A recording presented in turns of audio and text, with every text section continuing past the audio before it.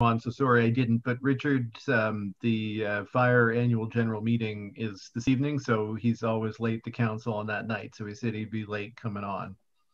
Thank you. I didn't see his message, Dylan. Oh, sorry, he relayed that to me, but I thought he had to you. Oh, no, he did not. No. We're live now. We are live. Good. Good evening, everyone, and welcome to the first meeting of Mahone Bay Town Council in 2021. I would note that all of the members of council, save one, are currently here. Councillor Richard Now, who is also our fire chief, is involved in fire department business at this time, and he is supposed to be joining us later.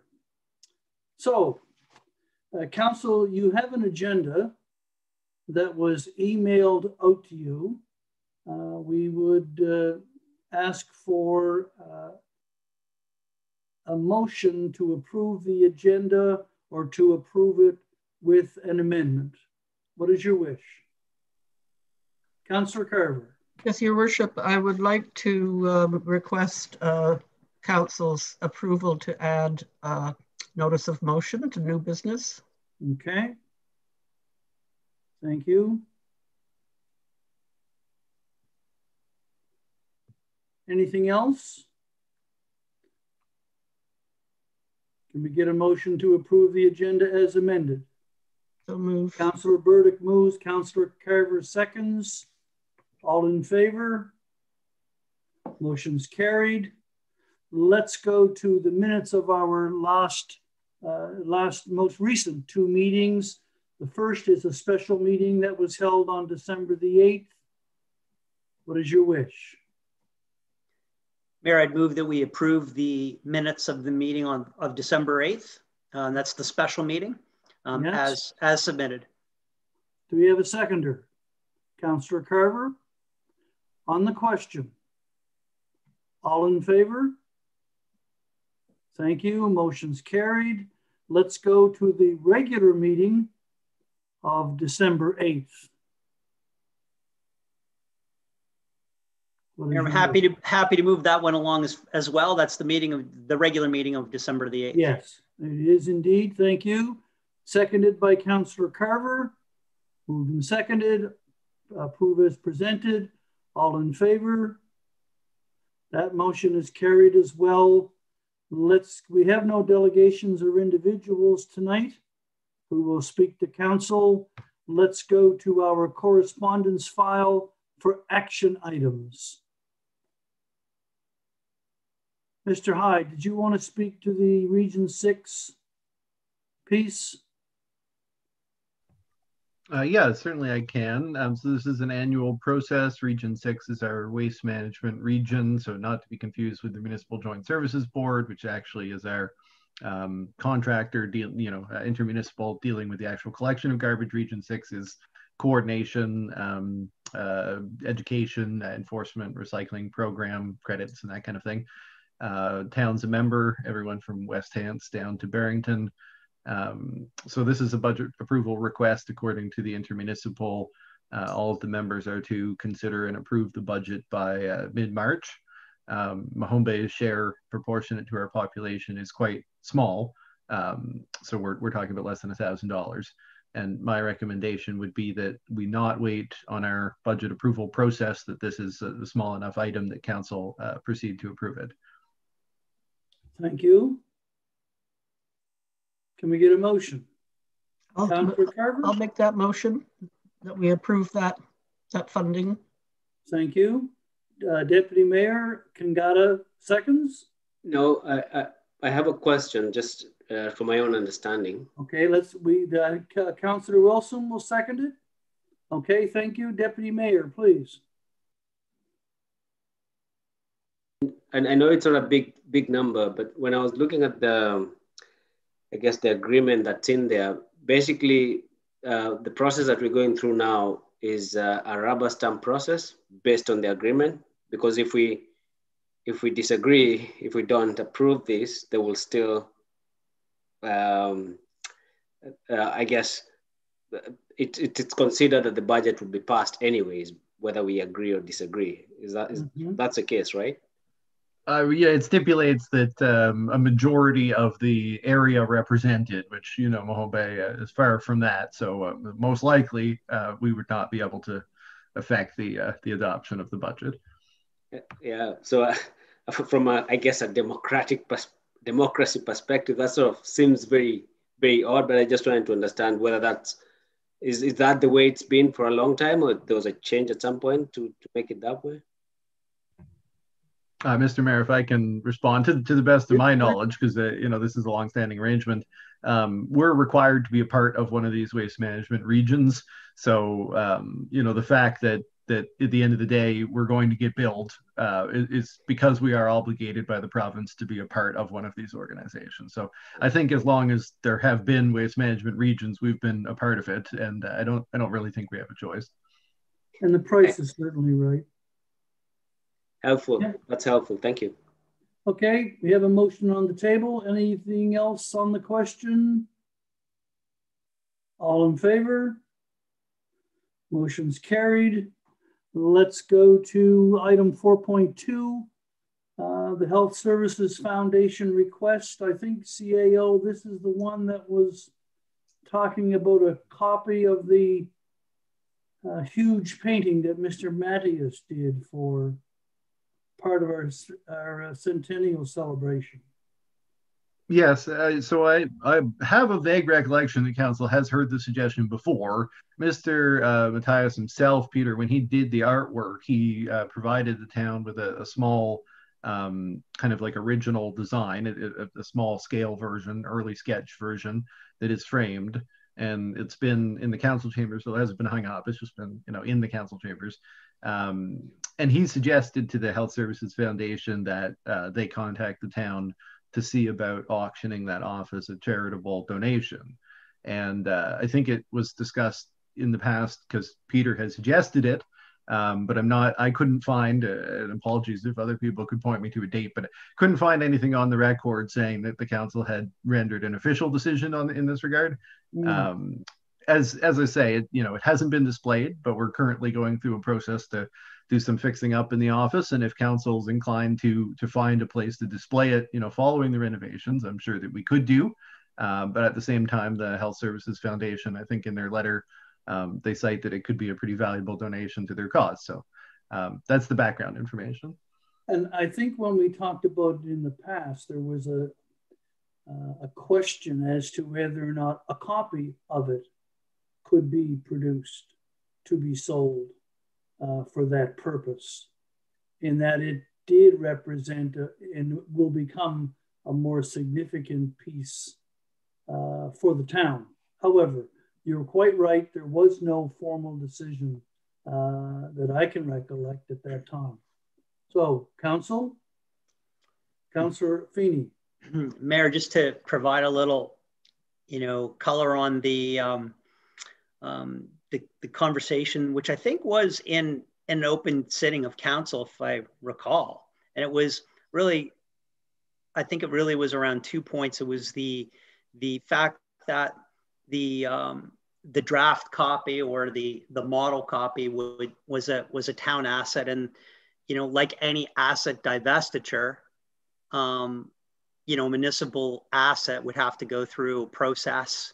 So it's it's more to it than that. Just it's a surplus asset.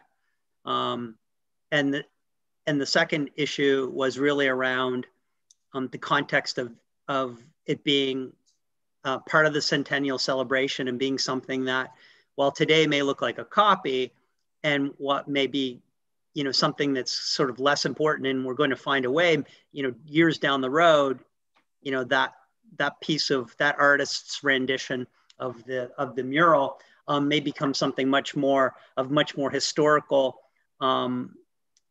importance. And I think that, to Dylan's point, when the renovations are done and it's appropriately displayed, I think it's going to be a terrific centerpiece for the town hall. Mm-hmm. And I think that was really the theme behind your, council's conversation.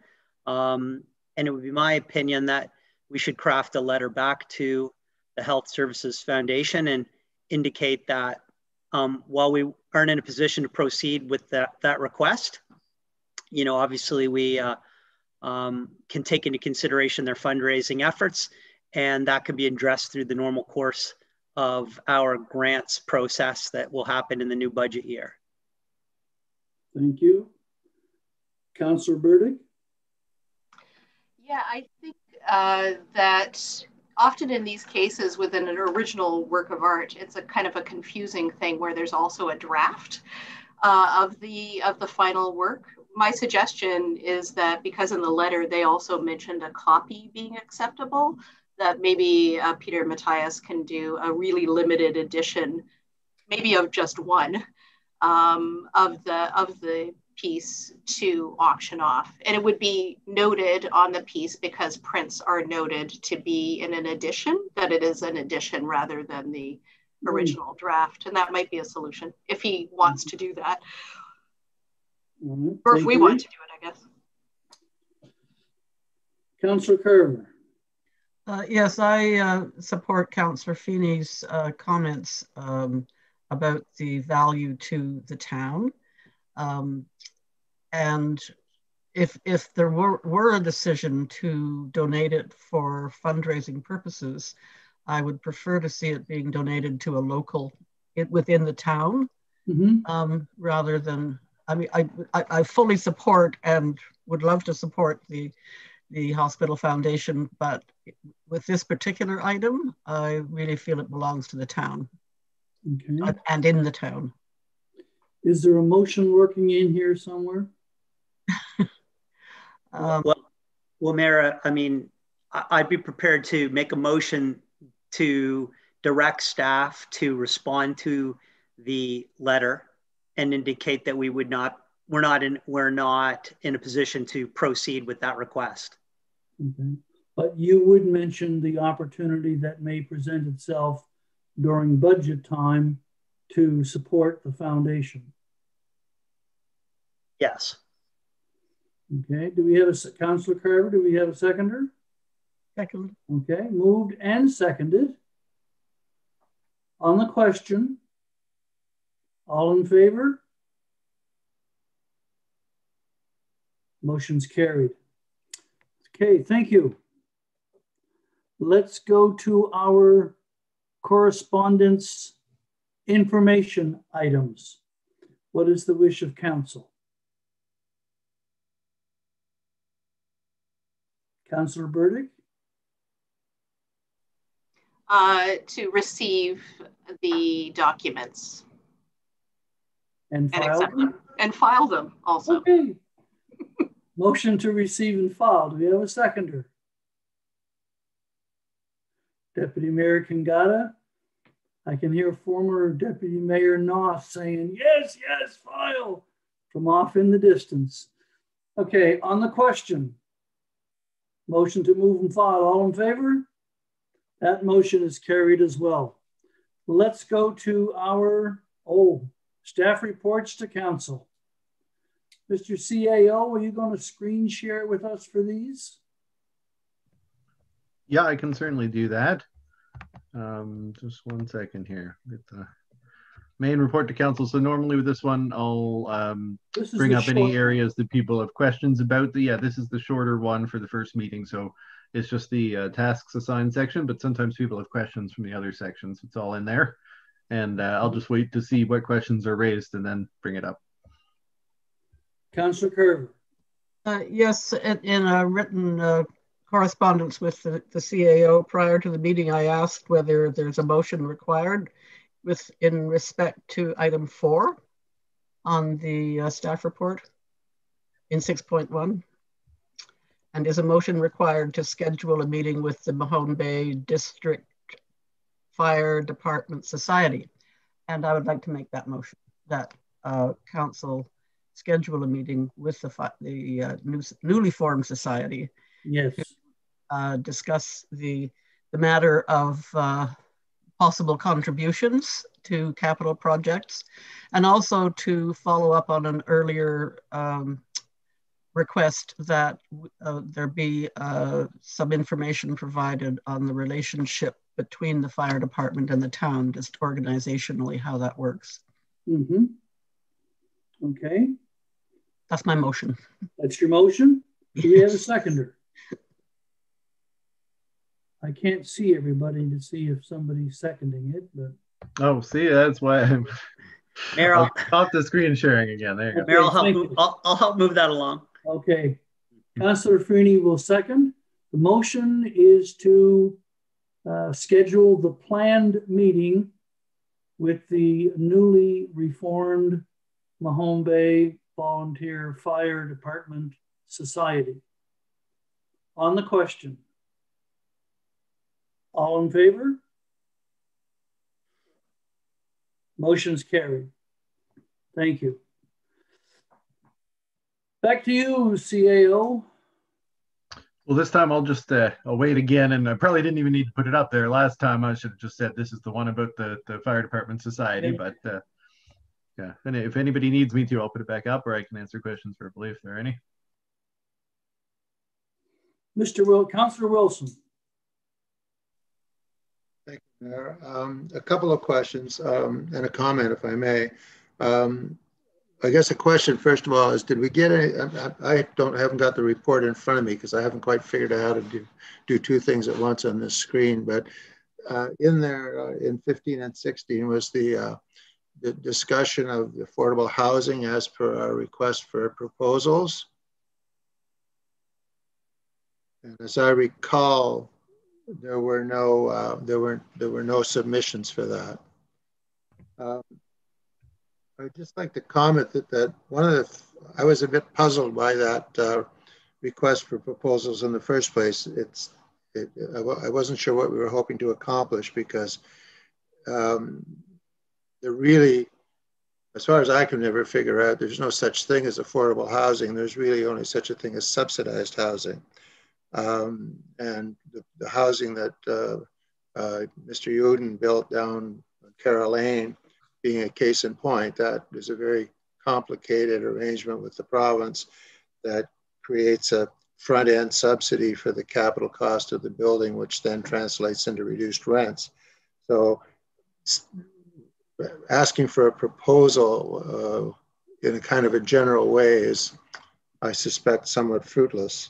The other part of what I wanted to say about affordable housing is the question that came up to me as I was going through all of this is, how much affordable housing do we think we should have in Mahone Bay?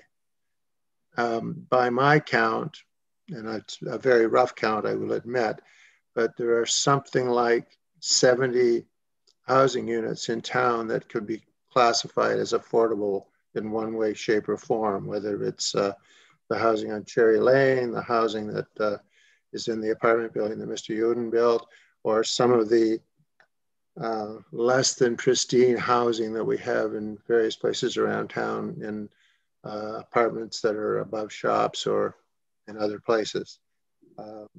70 units in a town that has about 500 housing units is roughly 15%. And I just asked the question, how much more do we think we need? Okay.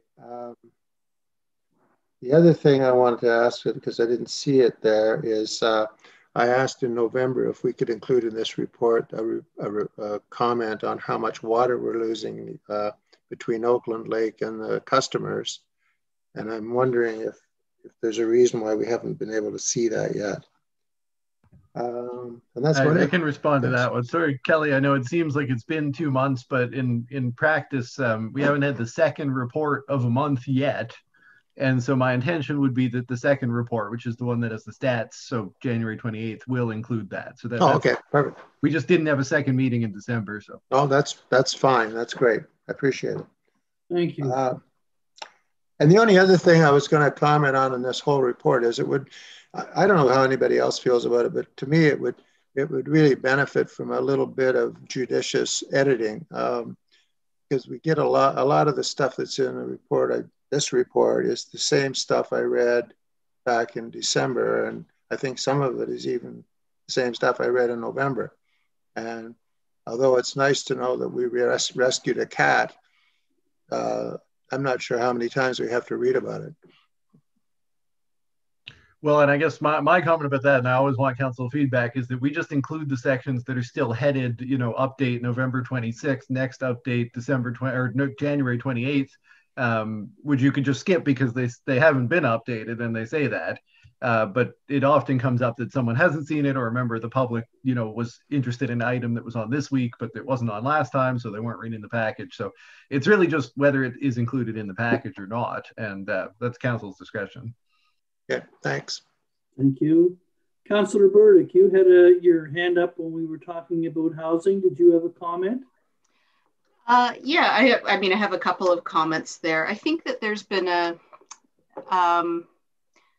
real interest from community members in more affordable housing options, which doesn't exclude, you know, other more expensive options or ones that already exist, but maybe a greater variety and availability for people in different situations. There is a difference also. I think that because something is a little bit less expensive doesn't mean that it's necessarily subsidized. In this case, with the Rapid Housing Initiative, the subsidy is coming from the actual sort of arrangement in a way. So that is helping it happen. I noted with that point 15 that the following point of 16, having the conversation with Modal about this, is a sort of a way of expanding on it and talking about different possible options beyond the Rapid Housing Initiative. I know just from anecdotal conversations with people that they do wish to have more options in housing and types of housing. The other thing though is about the back, having the things from November and December. I have to say in the past, and I guess this is maybe our 4th meeting together as a new council. I think it is, yes.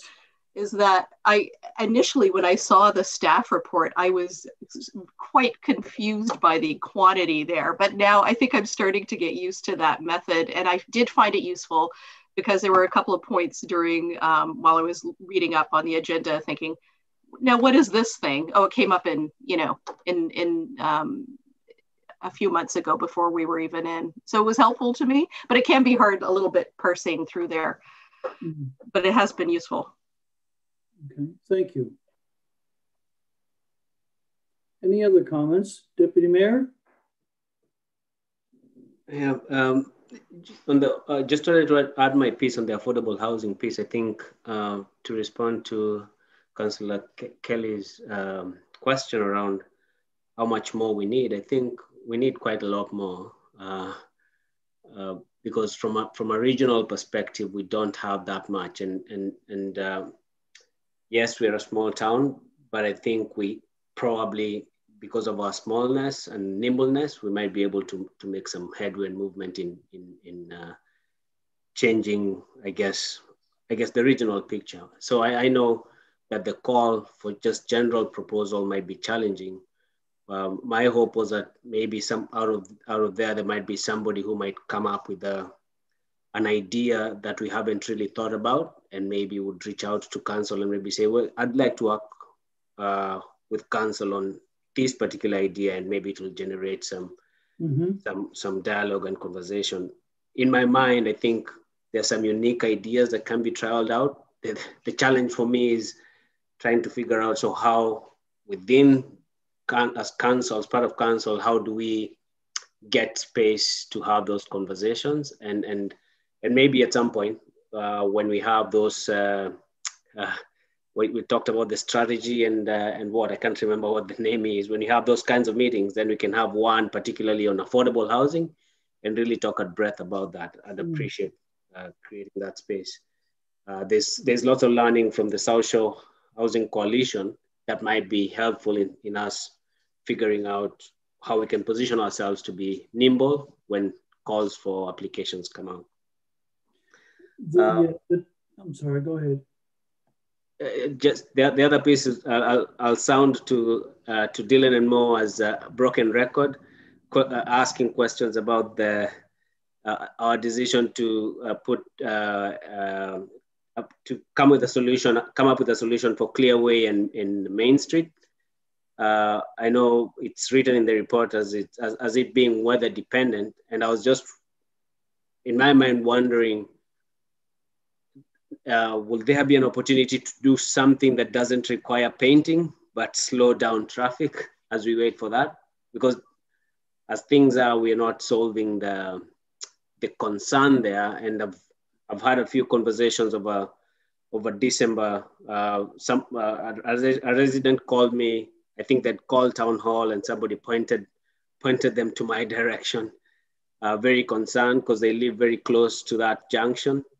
And I was copied in on an email from Andrew Turner to Mo and I think Dylan around the same issue. And so I was wondering, is there something that we can do now? In my very layman thinking, we can put up the stop signs without lines. Will that be a problem? And the short answer is it would be a problem. Yeah. And I understand the impulse. I really do. It's tough to want to do something and have staff just say it's safer to do nothing than to do something when you're talking about a safety situation. But that really is it. I mean, we have an engineering design that calls for some pretty minimal stuff, stop lines to be painted, advanced signs to be put up, that kind of thing. And while we could do without, and we were prepared to do without the lighting that is supposed to be a part of this. So if you know, currently we have a lit pedestrian crossing, which is a yellow light, and that will have to come down because it signals to people that they don't have to stop. And we wanted to put up flashing reds that go with the stop signs to indicate the stop signs more clearly to people, and those are back ordered due to COVID.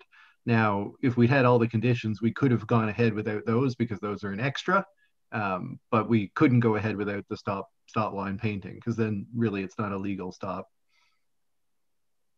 Especially with a new one, especially when you're doing a new one, you want to do it right. Okay.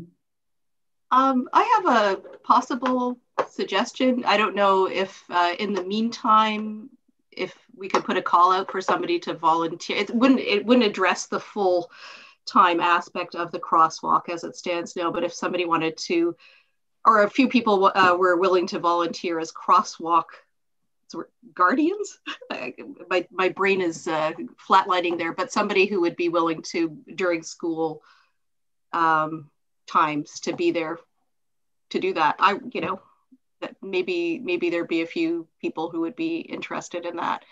Does it look like it's springtime that it might happen?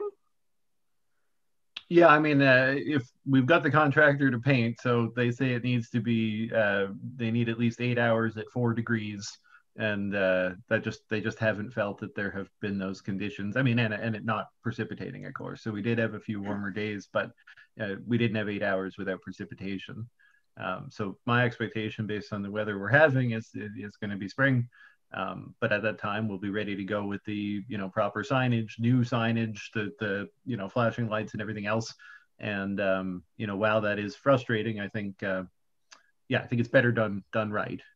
But other suggestions other than actually altering the intersection, I'm happy to hear them. I'd just be, as the traffic authority, I would recommend that we don't proceed with part of what the engineers have told us to do. Councillor Feeney? Mayor, I think that the outcome of the transportation study and the resulting decisions to move forward will be well received.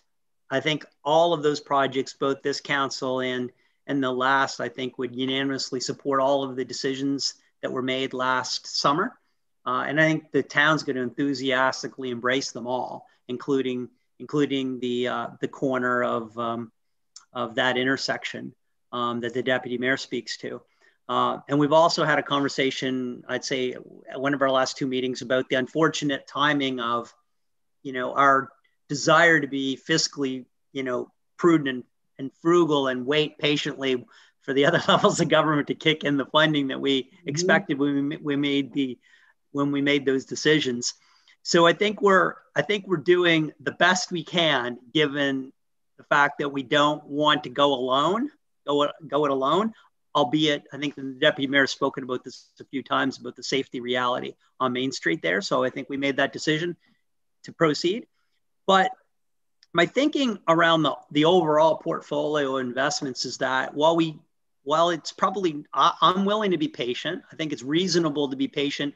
Patient means next summer in my mind, for the whole portfolio of projects to proceed with the other levels of government supporting it. Taking the opportunity to re-communicate back to the community, explaining the decisions and what's on the agenda, like what are we moving forward with. And I think that the staff did a really elegant job of putting together that one pager last year. It kind of showed all of the new changes all along the Main Street corridor. I really think we should republish that, push that out, and either in the back end of the mayor's newsletter or as an individual publication, and just re-communicate that we've heard the message, changes are coming, and we expect most of these changes will happen at some point in 2021. Mm-hmm. Mm-hmm. Mr. Hyde, was there any luck with the contractors around the notion of using special equipment to be able to paint the streets even in the cold weather? I did run that by Derek. I haven't heard back from him. We were going to meet today, and unfortunately there was a water main break, as seems to happen quite a bit when I'm just about to sit down with Derek. So that's the state of our assets, I guess. But so I'm looking forward to, we'll go over it again. But yeah, I again, like as I said, when it was raised, it's something we've never used before, and I know it would be a special deployment of equipment down for Metro. So it's probably doing the painting will be the cost of the entire intersection, like equivalent to the rest of the cost of the project. But I'll get a quote if there is a quote that can be obtained. And it doesn't improve the red light supply situation. No, it wouldn't do that. But we were prepared to go without that. I mean, an intersection is not required to have lighting. It's just it is a prominent intersection. The most prominent stop it will be in town on the main street. Okay, thank you. Anyone else?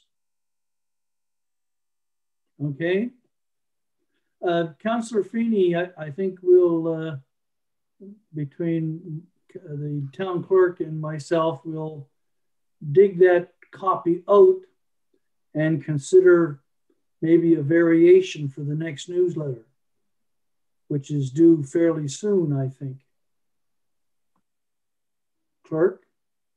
It is due soon? Yes, we'll be publishing it the 1st of February.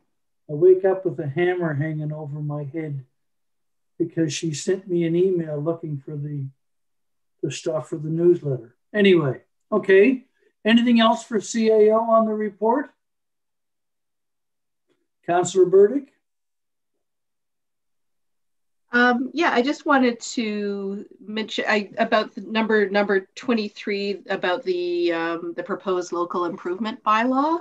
I noticed a post on Facebook about that today, which was great, about the upcoming Zoom happening. It might be good, maybe you already had this planned, but to post that in full on social media, maybe the website, just so people can easily access it. I saw a link on the Facebook page, but it might be nice just to have a fully visible bylaw for people. Yeah. I think I can speak to this still, and I know what the link was. So we actually don't have a draft bylaw at this point. The public information meeting is just to bring everybody together to have a discussion. So they can ask us questions, we can ask them questions. So we go into that with a clean slate.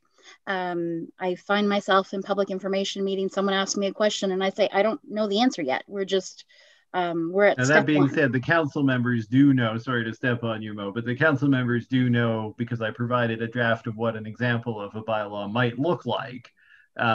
So we do have that, but Mo is right that, you know, part of the process with the public information meeting is usually we just try to talk about what if the town were going to do something. And before we kind of put the bylaw draft out there, and then there's a subsequent hearing where we actually have the draft. So I don't know whether it would be. I guess the concern is about biasing people, because I provided a draft if we inserted Mahone Bay in place of HRM kind of thing. So what we did was we set up a link that sends people to the meeting package from December 8th when that was provided, and it has the page number for the report. So okay, that well, does thank you. I think include, that's as close as you can get probably then without saying that we're putting words in people's mouths, which I really don't want to do. It's such a complicated subject. I thought it might be good to give something to council. Yeah. So it includes that as well as the rationale behind why we're holding a public information meeting. I Councillor Burdick, Councillor Burdick, if you want to finish your sorry. Yeah, I guess what I was meaning in there is that so that people are just following a link to that it's just physically there, because I know when people sometimes see those words, they don't necessarily know what's meant, and then they might not attend. A little vague sounding, so it just gives them a more immediate idea. That's all. Okay, thank you. Councillor Carver. Yes, while we're on the topic of public information meetings, I wonder if staff could comment on the role of councillors at those meetings. Yeah, well, a public information meeting is an open discussion. It is meant to be an opportunity for members of the public to participate, but council members, unlike a hearing, are allowed to be part of that conversation. If the PIM is to hear from the public and, the majority of attendees are council members, then when we report on the PIM, you guys will remember that, and it probably isn't going to have very much of an impact. But other than that, council members are allowed to participate in the conversation. So it's not like the hearing process where you're not allowed to. Okay. So the participation would be to ask questions, but not necessarily to answer questions. Yeah, I mean, if council members choose to be on the conversation, it's a Zoom call, and a member of the public, may solicit you guys to participate in conversation, and it's an open conversation, so that's something you'll have to, if you decide to be there, then use your judgment. But we don't chair the conversation in the same way that the mayor would chair the hearing, because it is a fairly informal conversation. Thank you. Thank you, Councillor Carver. Anyone else? Councillor Burdick. I'm not sure if this is the time to do this because I don't have it visually in front of me, but about bylaw enforcement, is this the time to talk about that? Well, bylaw enforcement is one of the items in the staff report. Okay. I noted that in December there was conversation amongst us, as well as in the general community, about the unleashed dog situation.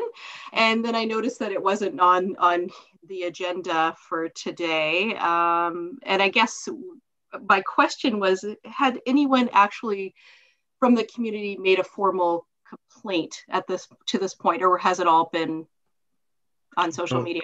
I'll just address the thing about it not being in the report first, and then maybe Mo, if you don't mind, we'll get the freshest "has there been any" word, because I wouldn't know if there's been today. But as far as the bylaw report in there, that's one of those things that gets updated at the second meeting of each month. So all the conversation that we've had, we just haven't gotten around to the bylaw update. And then we do provide a kind of a high level update on the bylaws. So we would probably say if we received a number of, without any description of the complaints. That being said, Maureen, up to date, have we received without any information? Okay, I didn't think so. Even to this point, we've not received any complaints. Which is a good opportunity. I mean, I doubt anyone's watching who would have not known how to complain, but just in case they would like to, could always contact the office by phone and our general number after hours. If it's an emergency, call the animal control contractor directly. Well, if it's an emergency, call 911. But if it's an urgent dog control matter, call the animal control contractor directly. And I think that information went out on public media in December, January timeline. Deputy Mayor.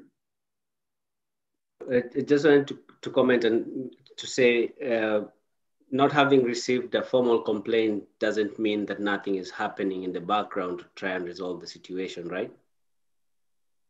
That's correct. Yeah, because I think that's important for us to put out there, that we're not waiting, we're not sitting and waiting for somebody to formally do that. And this pass to the next, I guess, comment or thought around that.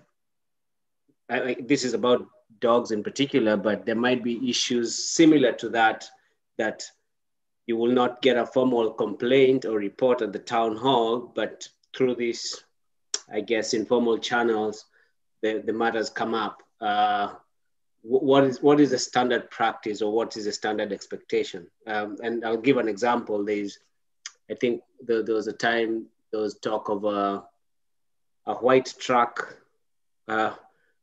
going very fast past, I think, the Mahone Bay Center parking lot, and it will do that constantly. And there was a lot of Facebook conversations and emails going around that happening. And I don't think anybody formally made a complaint to the town hall, but they did call the RCMP and things like that. So just for clarity, for clarity's sake, when nobody's willing to, I guess, in the community to come and make a formal complaint, but we know those things are happening, we're still able to do something about that?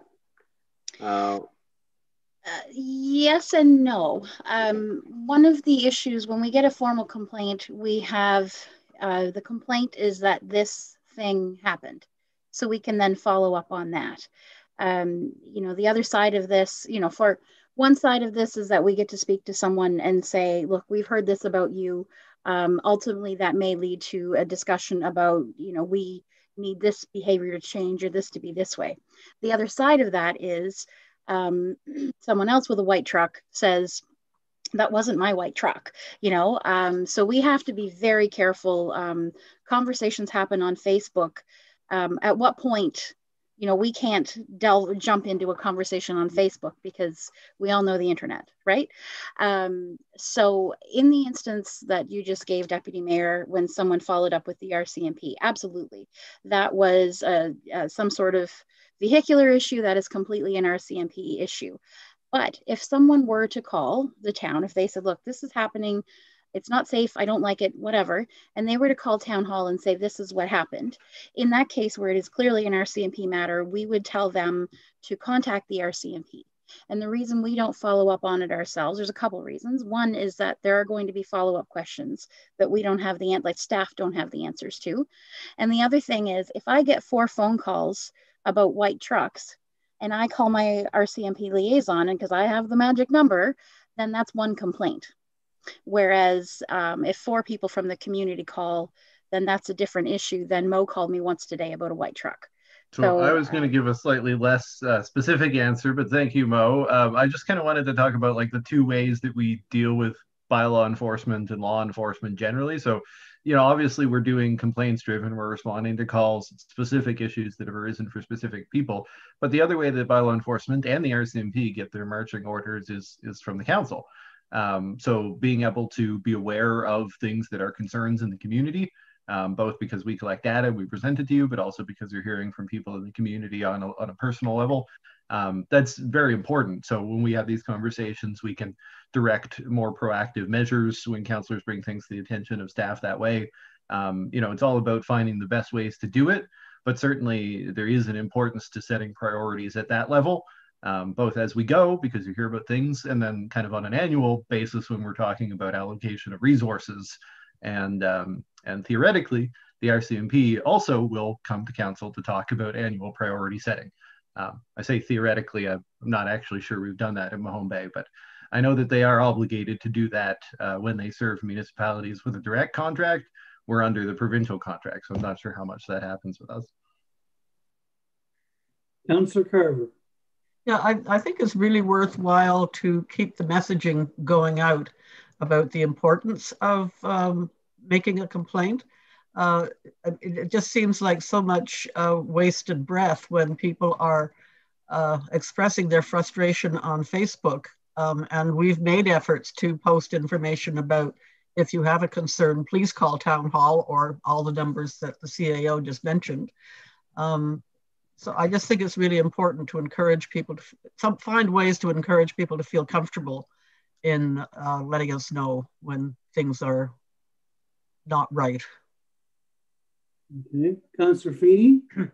Mayor, so this is a good example of a typical issue that comes up periodically that I think there's a real value in having council have the opportunity to have a roundtable discussion on the topic, which will lead in odd places from time to time, but probably will help bring everybody up to the same level of understanding of kind of what the community is thinking about.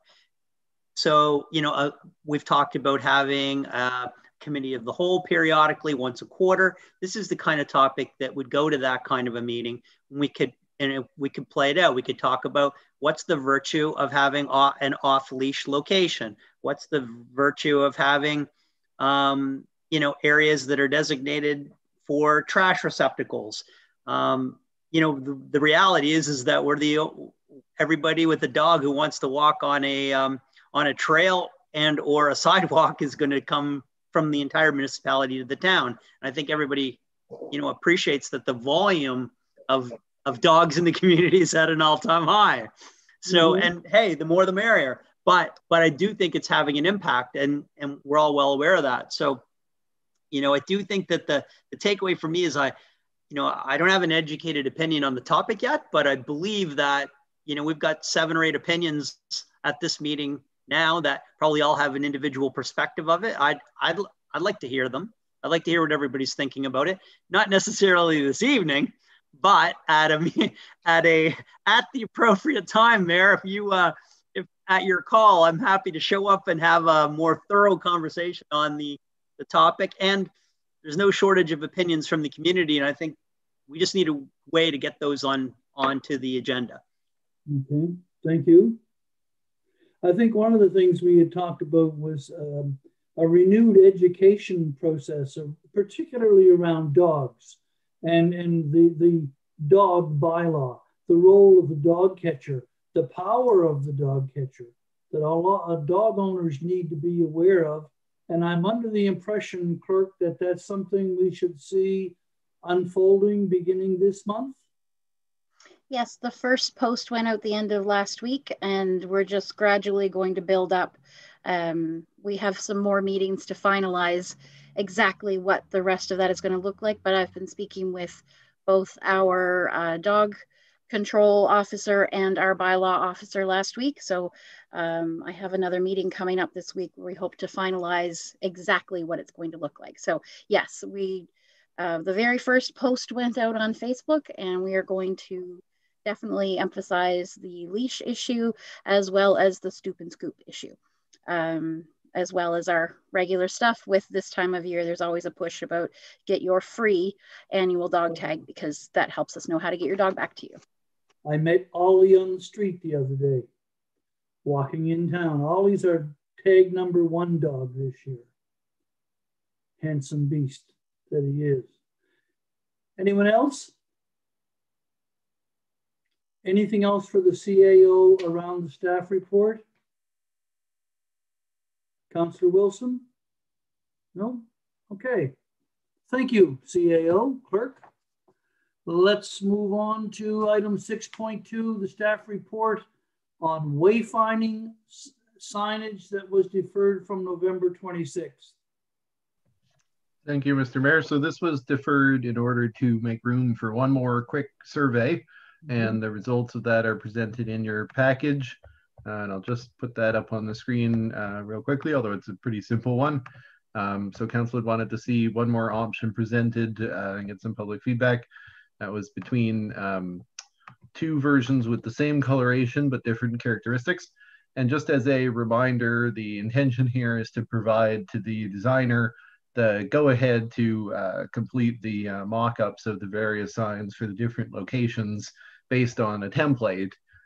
So our funding from the province, which we are to expend this year, is to have these designs confirmed and then have the signs made up. So if council okays the design, then we go and say to the contractor, okay, you're good to produce designs for these 20 or so different locations, replacing existing or new signage according to this template. And then we have to come back to council and say, are we good to go to the printer? So that's the final step. So this is an important primary decision we're looking for from council. It's just to choose between these two options and by motion give the go ahead to the designer. Okay, thank you. Questions?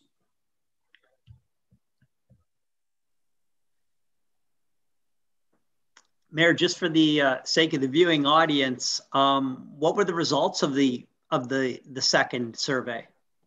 What does the actual choice look like, CAO? Yeah, sorry. So we had 33 people respond this time around, and 20 of them preferred option 1. So that's 60, just over 60%. And 13, just under 40% preferred option 2. I can put them back on the screen for a moment here, just so people know what I'm saying. So the majority of respondents, 60% preferred option 1. Colors are the same, so we were essentially choosing on the design of the fonts and the readability there. Okay, thank you. Anyone else? Councillor Carver? I'd be prepared to make a motion that we accept the option 1 as the design to send back to the designer to work on. Okay, do we have Do you want to second that? Okay, Councillor now seconds that. All in favor? Motion's carried. We now have a town full of signs. That's good. Okay, let's go to the next one. The revisions to town council and to the committee's policy. So this one is a little bit more complicated, but there were a number of specific revisions that council directed staff to produce for consideration, and the basically revisions to the committee's policy and the town council policy. We can go through the two. We got to go through the two policies separately. I'm just going to bring them up on the screen, and Maureen has highlighted the changes, which we'll just quickly go through the different changes and see if there's anything else that council would like to see. And when council is so inclined, if council is so inclined, we can, these have been presented now, sufficient to be allowed to be voted upon. So if anyone wishes to make a motion to adopt the policy as amended, then that's in order. So the first change that was made, sorry, we're on the town council policy first. And the first change that was made was a change to the phrasing of delegations and is now referred to as presentations from the public. So this was just a change to the agenda order, but it's also a change wherever delegations have been referenced here. Maureen made that change. And also presented on the same screen, because it just happens to be located here, was the addition of a public input session ahead of the regular meeting. And that was based on the discussion at council. So just while these sections are up, we'll see if anyone has feedback on those sections. Oh, sorry, and the mayor won't be able to see the hands. Councillor Carver has her hand up. I can't see everybody either. Thank you. The public input session, I made a submission of an idea in writing before the meeting. The idea that if there's a 15-minute session, if one person turns up, that person not take up the whole 15 minutes, but that there be a 3 or 4 minute limit set on the time available for a person to speak at the public input session. So I'm just putting that out for consideration to include that. I saw a couple other hands go up while you were saying that, so I've decided to stop the screen share for the moment, but if anyone wants me to put it back up, I will. Deputy Mayor?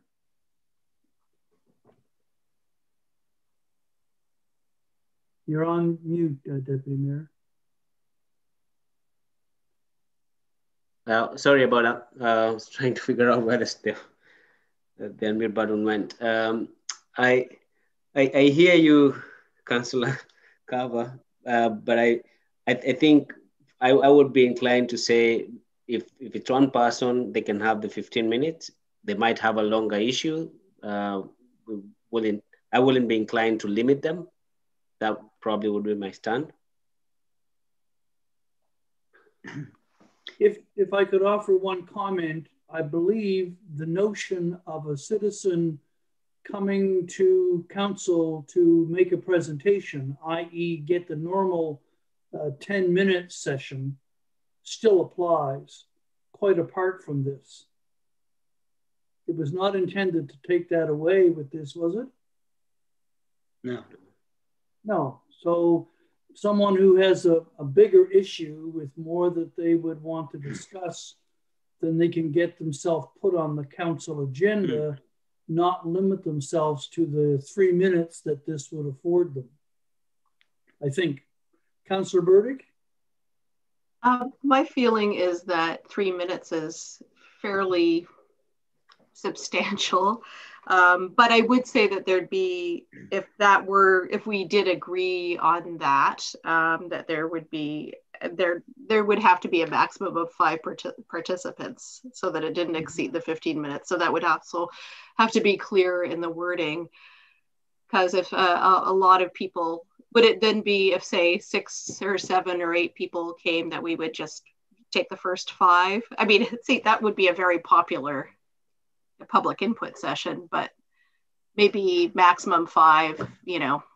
But if it's one person, then it's the 3, or maybe there's more leeway. I guess also the thing is, if we're scheduling this to happen before the council meeting, it would always start at 1:45, and therefore there'd be this, if one person showed up, then there'd be this kind of long, well, relatively long time before the meeting started.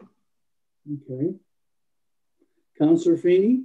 Mayor, I think you made the point. If the benefit of this process is that you can show up with a point you want to make with no notice.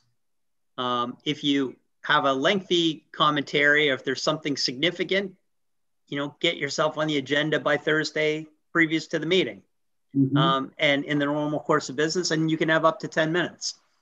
So I think, as the deputy mayor put this item forward, this is value add. This is not taking away from what's already there. This is giving the community something new and extra. But I do think, as it relates to this bylaw or this process, I do think that the real salient point there is the chair, that the mayor as the chair or the chair of the meeting has the discretion about how much of that 15 minutes an individual will have. And, you know, the mayor may provide that individual the full 15 minutes, or if there are 2 or 3 people who want a few minutes, you may have to allocate that time. So I just think, as it relates to this particular clause, the nuance is it's at the chair's discretion or the mayor's discretion how the time gets allocated, but the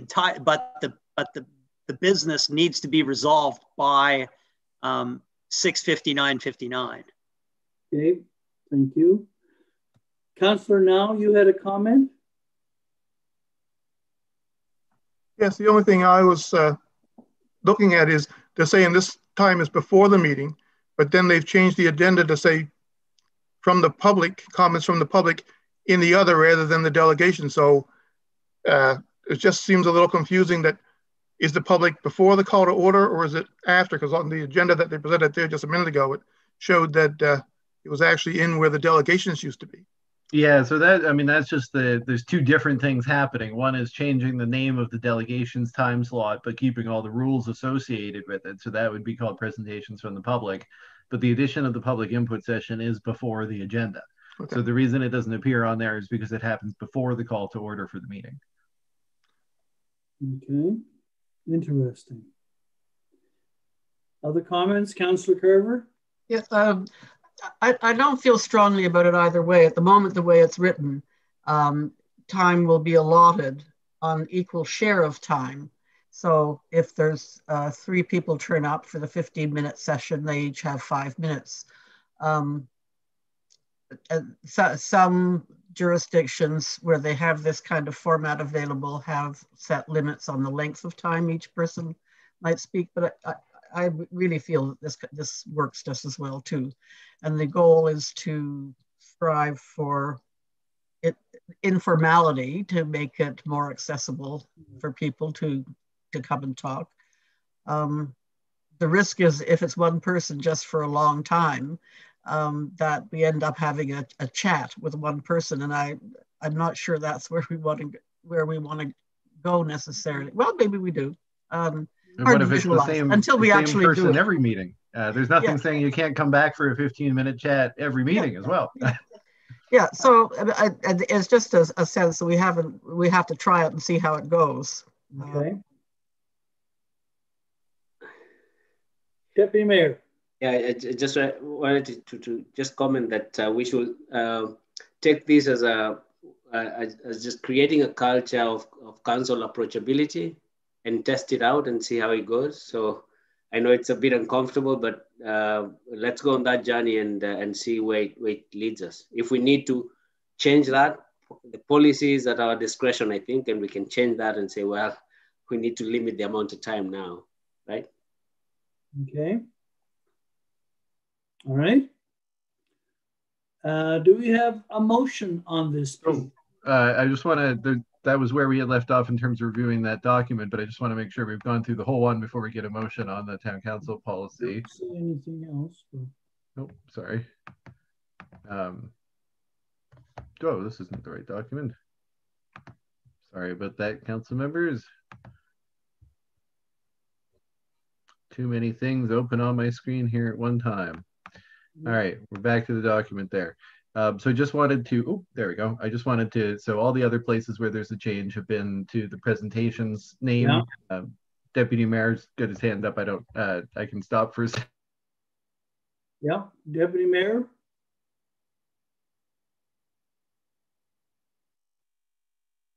I was responding to Penny's question. So I had a few things to point out that I noticed.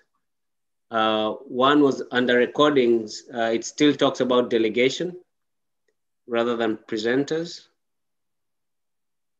If you go to where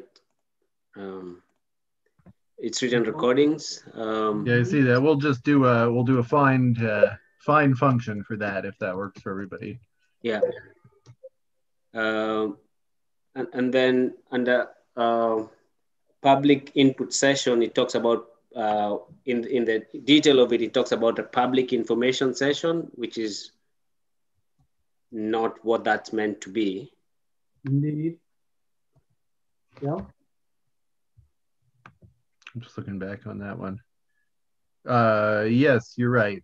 No motions are this. Yeah, so that's got to just be where the wording had come from there. So we'll say at the public input session. Mo, did you see that where it says public information? It should say public input. Okay. And then I had a question under bylaw approval process. It talks about only the folks who are in the council meeting can vote, and I was wondering if maybe the rationale for that, and is it possible for, if we know that there's a vote that's going to happen and will not be at the meeting, to send our vote to the clerk and the CAO in confidence to be shared at the vote rather than that vote not being considered? Yeah, I can address that. So that's an MGA requirement. So when you're going to vote on a bylaw, you have to have been present for the hearing. So if you can be present for the hearing and then participate in the meeting in some other way that satisfies the rest of our policy, which there's an allowance for, let's say the hearing happened a different night from the meeting. They're not required to happen the same night. A council member could participate remotely in the meeting as long as they participated in the hearing. But if it's a vote of council, we don't have an option for what you're talking about in terms of like passing it in.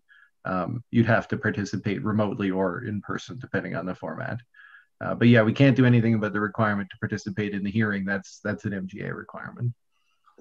Yes, and I think to be order to be able to vote, whether one does it electronically or in person, one has to have been at the hearing. Okay. Councillor Carver. I'm sorry if this takes us sideways on this, but for attending the public hearing, if we're back in regular situations where hearings are being held in person, could a member of council attend the hearing remotely? Is that counted as being present? It's a good question. It's a good question, and maybe a question for our solicitor. I don't know, Mo could take it down, but yeah, it's a good question, because if the hearing were taking place in a physical space, I would strongly suggest that councillors be present at the physical hearing. But before we get into that, maybe we can get a legal opinion. Yeah. I think I always thought that that's the intent of the MGA, but given that we've all been working remotely, I wonder if that'll change. A good question. Yeah, because the MGA doesn't, you're right, it doesn't specify that, I don't believe, that you cannot do it electronically. But yeah, no, the MGA is sort of silent on the whole question of electronic facilities for meetings, despite the request that certainly NSFM has asked for them to make that a rule, but they haven't done that. Yeah. Well, let's ask the question, CAO. That's a good segue to my next question. Under 5.3, it only talks about, it's about attendance at council meetings, and it only talks about in-person meetings. It doesn't say anything about the Zoom environment, and I was wondering whether we want to include some detail there about the Zoom environment or not.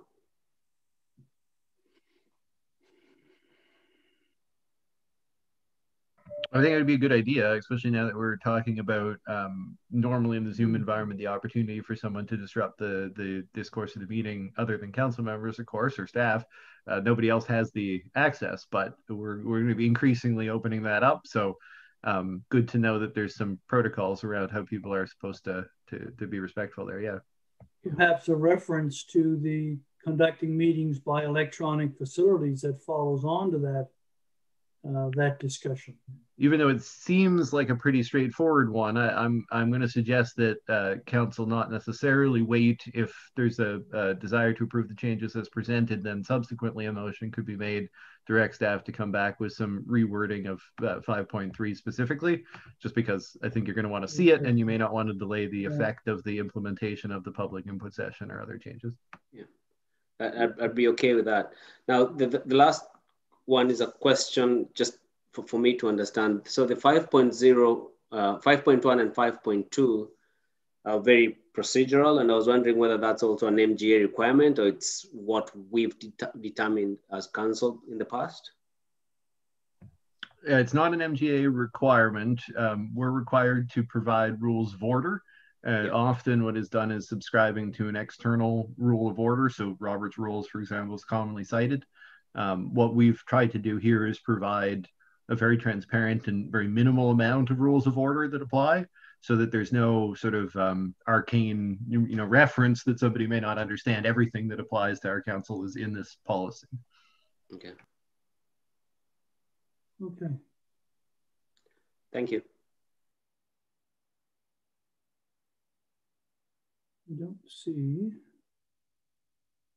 And then the mayor was correct, even though I went down just to make sure for my own benefit, the only other changes that were presented were the term delegations to presentations, and then we'll make that one more change as Councillor or Deputy Mayor Kangata noticed that we had missed one. Okay. So we should do these by separate motions, I think, CAO. Well, they're all presented together. So if council wants to do one to approve the town council policy as amended. What's that? Oh, yes. No, do the committee separately. We haven't even talked about that one yet. Okay, good. So one motion to do for council to approve the new revised town council policy. Somebody wish to make that motion? Councillor Feeney. And do we have a seconder? Councillor Burdick. Moved and seconded that we, council accepts the new town council policy. On the question, all in favor? Motion's carried. Okay. Mayor, before we move to the committee item, do we want to address the Deputy Mayor's point about electronic meetings, and at this time put a motion forward to direct staff to review that item? We all, we all on the same page on that? That's what we're going to do? I'm seeing, I'm not. No, it's. Are we okay with that? That is what I had anticipated someone would do, just if you're asking. Francis, if you make that motion, I'll help you move it across the goal line. Okay. Help me with the wording more, please.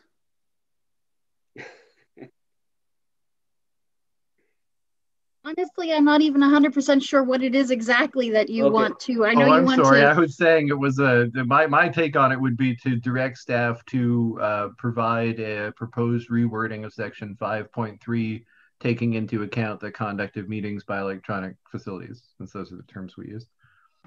So I move a motion to direct staff to do what the CAO just mentioned.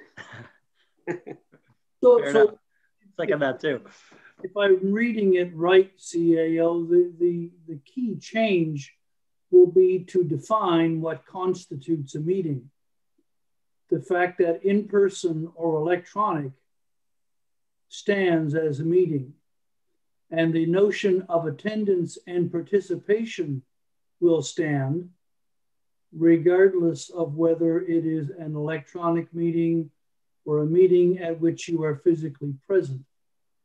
And we talk about, you know, how someone could be causing a disruption or how that might be addressed, and all of the terminology used speaks to the physical room. So even just to simply say that, you know, it would be possible for someone to be ejected from a Zoom meeting, you know, and that way I think we all know under what conditions that happens in the world. People get a hold of a Zoom link, people will come in. It could be quite a bit more disruptive than in an in-person meeting because they don't have to physically come into the building. And we should be following our policy when we kick them out, if we do. And council should provide the direction to staff to use to do that. So that's what we would do here, just updating to the 21st century. Okay. So it was moved and seconded on the question. All in favor? Motion is carried. Thank you. All right, let's go to the committee's policy. There was a fair amount of discussion. Yeah, I'll share it again here. Just one moment. What's my... Oh, there's the share button back. Just scroll down. Okay, so under committees, we didn't change the body of the policy. It was just the schedules that we were changing.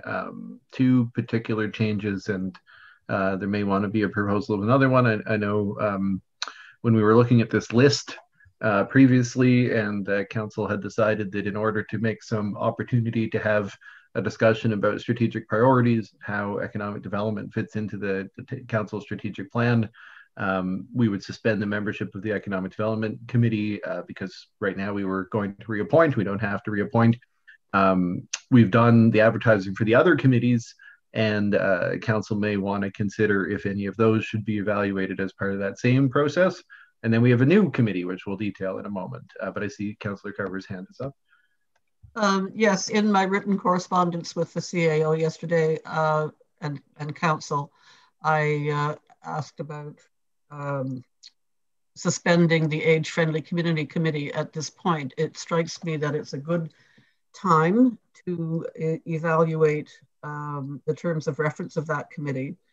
And it would be good to have some time to do that before we consider even re-advertising for members for that committee. So I'd like to make a motion that the age-friendly community committee be suspended for review, evaluation and review in the same manner as the Economic Development Committee.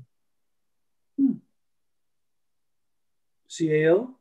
Oh, just there hasn't been a seconder yet, so I don't know if I should talk, but I was just going to say, if Penny was saying she'd like to make the motion, but rather than actually making the motion, this can also be a part of the same motion that approves this document, but we add suspended to the age friendly as well. So I didn't know which way we want to do it, but.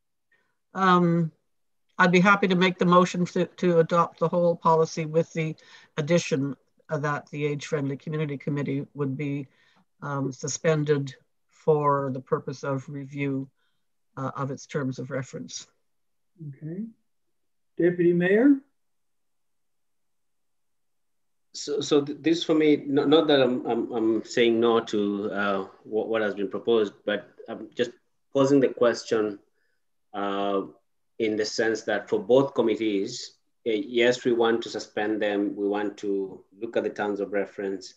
Do the community members who've been part of the committee get an opportunity to be involved in that decision? So for instance, the Economic Development Committee, I know it has had its challenges and even the age-friendly one, but there are some folks who might really be passionate about the work there and they just hear that, oh, council has suspended it. The reason I'm raising it is because I've been on the other side where being part of a committee, council to a certain extent made a decision and then the committee no longer exists and was left in the dark, not with this particular, in the town of Mahone Bay, but in another municipality. And so with the membership, it might not sit very well. Will you want to consider reaching out to them to suss out what they think? Councillor Carver? Yes, first I would like to have a seconder for the motion before we have a discussion, because I would like to reply to the Deputy Mayor. My apologies, sorry for breaking protocol. Councillor Wilson has seconded the motion. Thank you. So may I respond now to the Deputy Mayor's comments? You certainly may. Yeah, in relation to the Age-Friendly Community Committee, I felt for the past 2 years that it would be good to have a look at the terms of reference again, partly because the way the committee structure has been described and defined now has changed since that committee started way back in 2010. So that, and because there was only one, well, I don't know what I can say about that. Because we're in a transition between members. In other words, we have no current members to comment in situ, but we could always consult them as part of the process of review, asking, you were on the Age-Friendly Committee for a period of time. Do you have some comments about it? So I'm feeling pretty comfortable that this is a good time to do it, because it's right in between. Okay.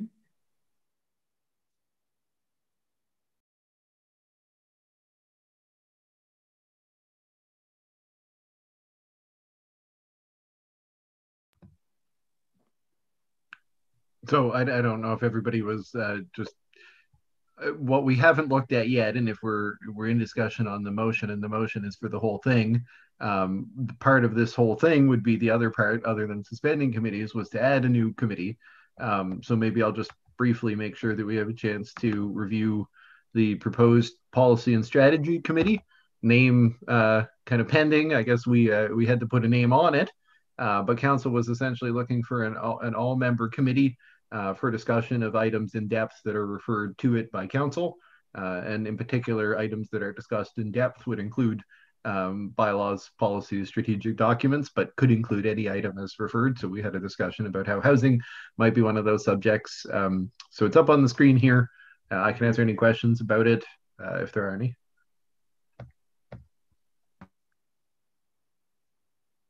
And if not, then we are in discussion on a motion. So, at some point, the question can be called. Consideration. Yeah, I just wanted to add that I would be comfortable with the idea that, just responding to Penny, the idea that we can reach out to members who are in the committees before. I hadn't realized that in situ, I guess, situation. So thank you for educating me on that.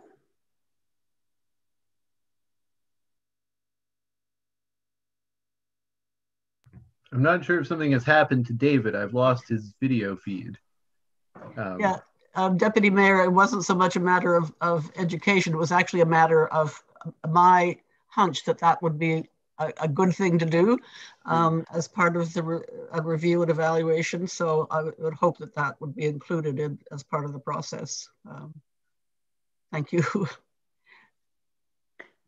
So just to clarify, the motion is to accept the policy with that amendment. Yeah, to adopt the policy as amended, and there were 3 amendments, 2 of which were already presented, which was suspending economic development and adding the new policy and strategy committee. Now we have a 3rd amendment that is also on this motion, and that is to suspend the age-friendly in the same term. And yeah, I think Mary Davini may be having a technical problem. We're trying to see if we can sort that out. Oh, we can hear you, David. I can't see you. You can hear me now, can you? I can hear you now, yes. I was worried no one could answer Alice's hand that she's had up. This is the camera that I was given as a fix for the other camera that's built into my laptop. My question was whether or not we don't already address all of the issues that are contained here, particularly if we go to a meeting of the whole kind of a thing, which is what we've been talking about. Do we really need another committee to do this? Well, or is it not something we address anyway? So I just wanted to, I can't speak to the whole question because I think it's a question to everybody, but I just wanted to address the point about if we go to a committee of the whole kind of thing. This is the proposed sort of opportunity for council to have those type of discussions. So we didn't receive a direction to go any further as far as committee of the whole, and I think council understands there's some drawbacks to replacing a regular meeting. So this is an addition, although we have now suspended 2 of the other committees that meet monthly, which creates a little bit more space. But council may want to talk about when this committee would meet, because the daytime evening conversation is an important one when we're adding another meeting. But yeah, just to clarify, I don't believe there's any other change with respect to committee of the whole. I think this is the proposed meeting of the whole council. Mayor, I'm just going to weigh in here. I'm not sure if you can see us, or we can't see you, but I'm not sure if you can see us. I can see you. Fair enough. You got the best of both worlds. On that policy point, Dylan, the second bullet around items, like how items get on that agenda. I don't know if you wouldn't mind bringing it back up on the screen.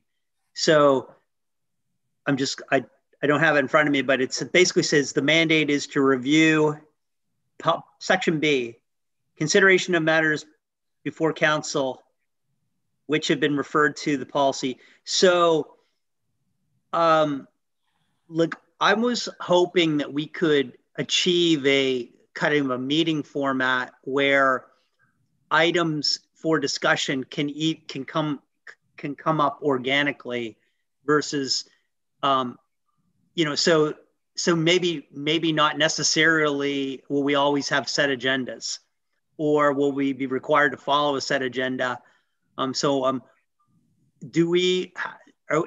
In section B, is this envisioning a process where councilors will have to forward agenda items to the chair to establish an agenda for this meeting? That is what's envisioned there. So okay. I think that is an important catch. If, essentially we as staff, we're always thinking like, how are people allowed to put something on the agenda for a meeting? So right. This creates a way in which it would have to come through a council meeting. And if council's comfortable with other ways of having items arrive at the agenda, then that's certainly an option. You could just add a C here, for example.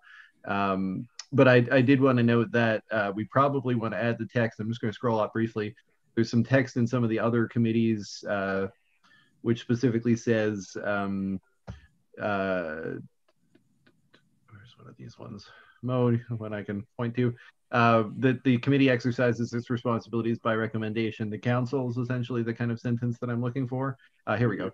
The committee discharges its responsibilities via recommendations to council, which independently considers the recommendations of the committee. Should council approve a committee recommendation, staff resources can be allocated to support the committee's mandate. Even though this is a committee of all council, I do think that you'll want to consider, because in our regular meetings, we have a lot of rules that prevent something from being raised and having a motion made to direct staff or resources to it without any thought by council members, so to give people a chance to think about it, that if we do allow things to come up on this agenda for the first time, we probably need to restrict this committee to making a recommendation to a future meeting of council.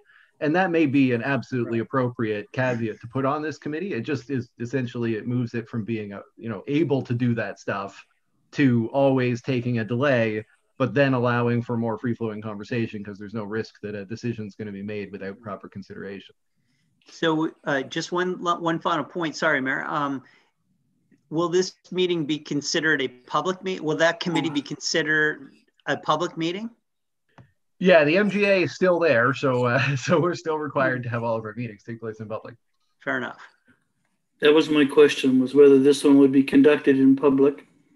Now, according to our current procedures, this meeting would not be televised, but that's generally something that we've done out of respect for the non-council members of our committees.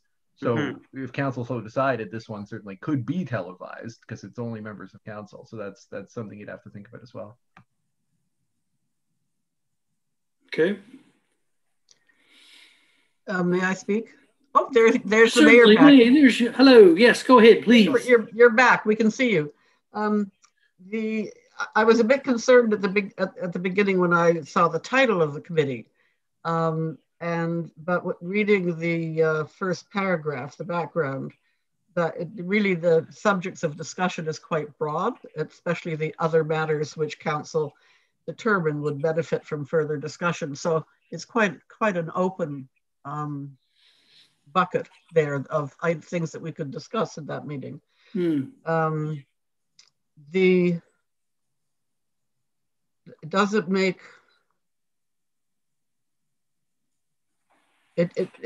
say that, at least I can't see it, that this committee will make a recommendation to go to a council meeting for a vote. That's what I was saying. If we want to add that phrasing, then that would ensure that this committee can't take actions directly. Yes. I think it should. And we could just take that from, we just looked at it on our other committees, so we have the wording. I think that would be appropriate.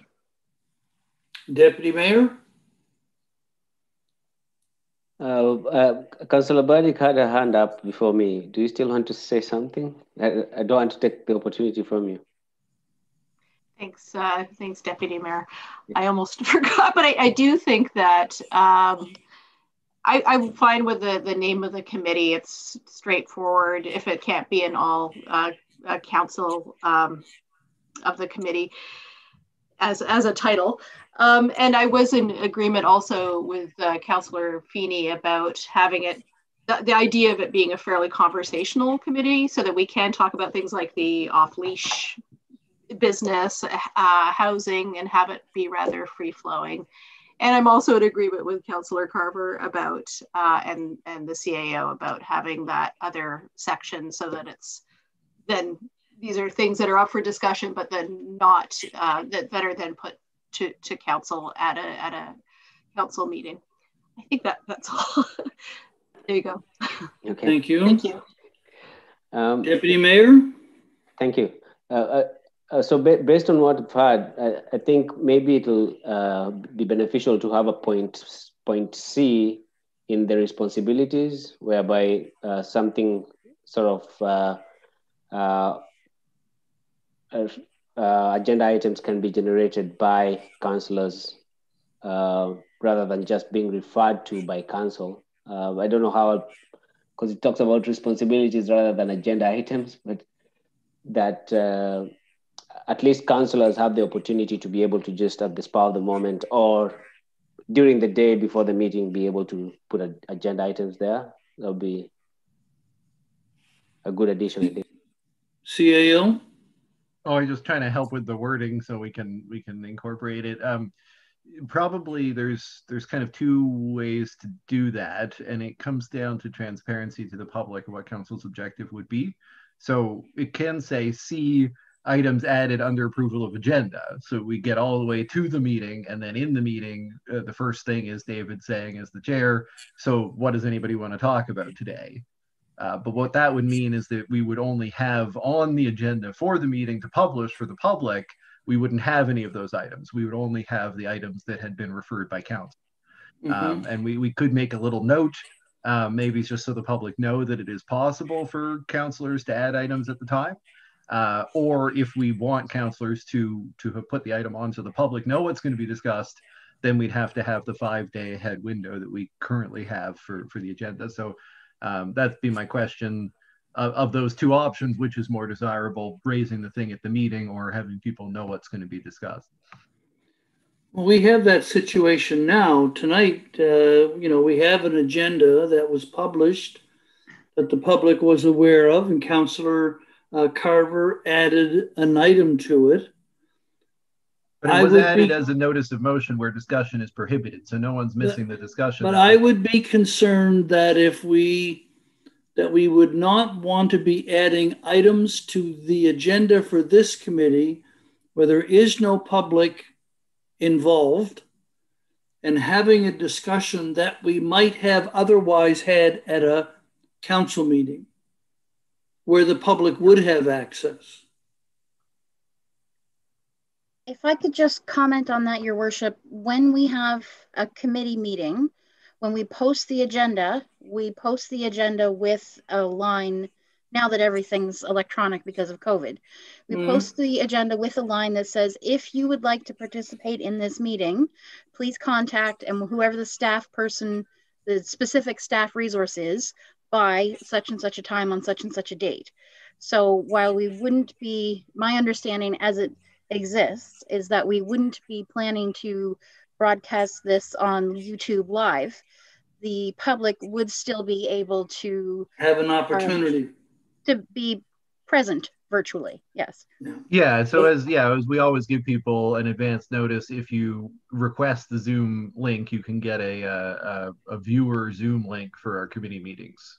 But if the meeting were to start and Deputy Mayor brings up the issue of dogs on leashes, something that would have been of great interest to a lot of the members of the public who would have gotten engaged by getting a link, but would not even know that he was going to raise that topic, and they would miss a discussion that they seem to be genuinely interested in.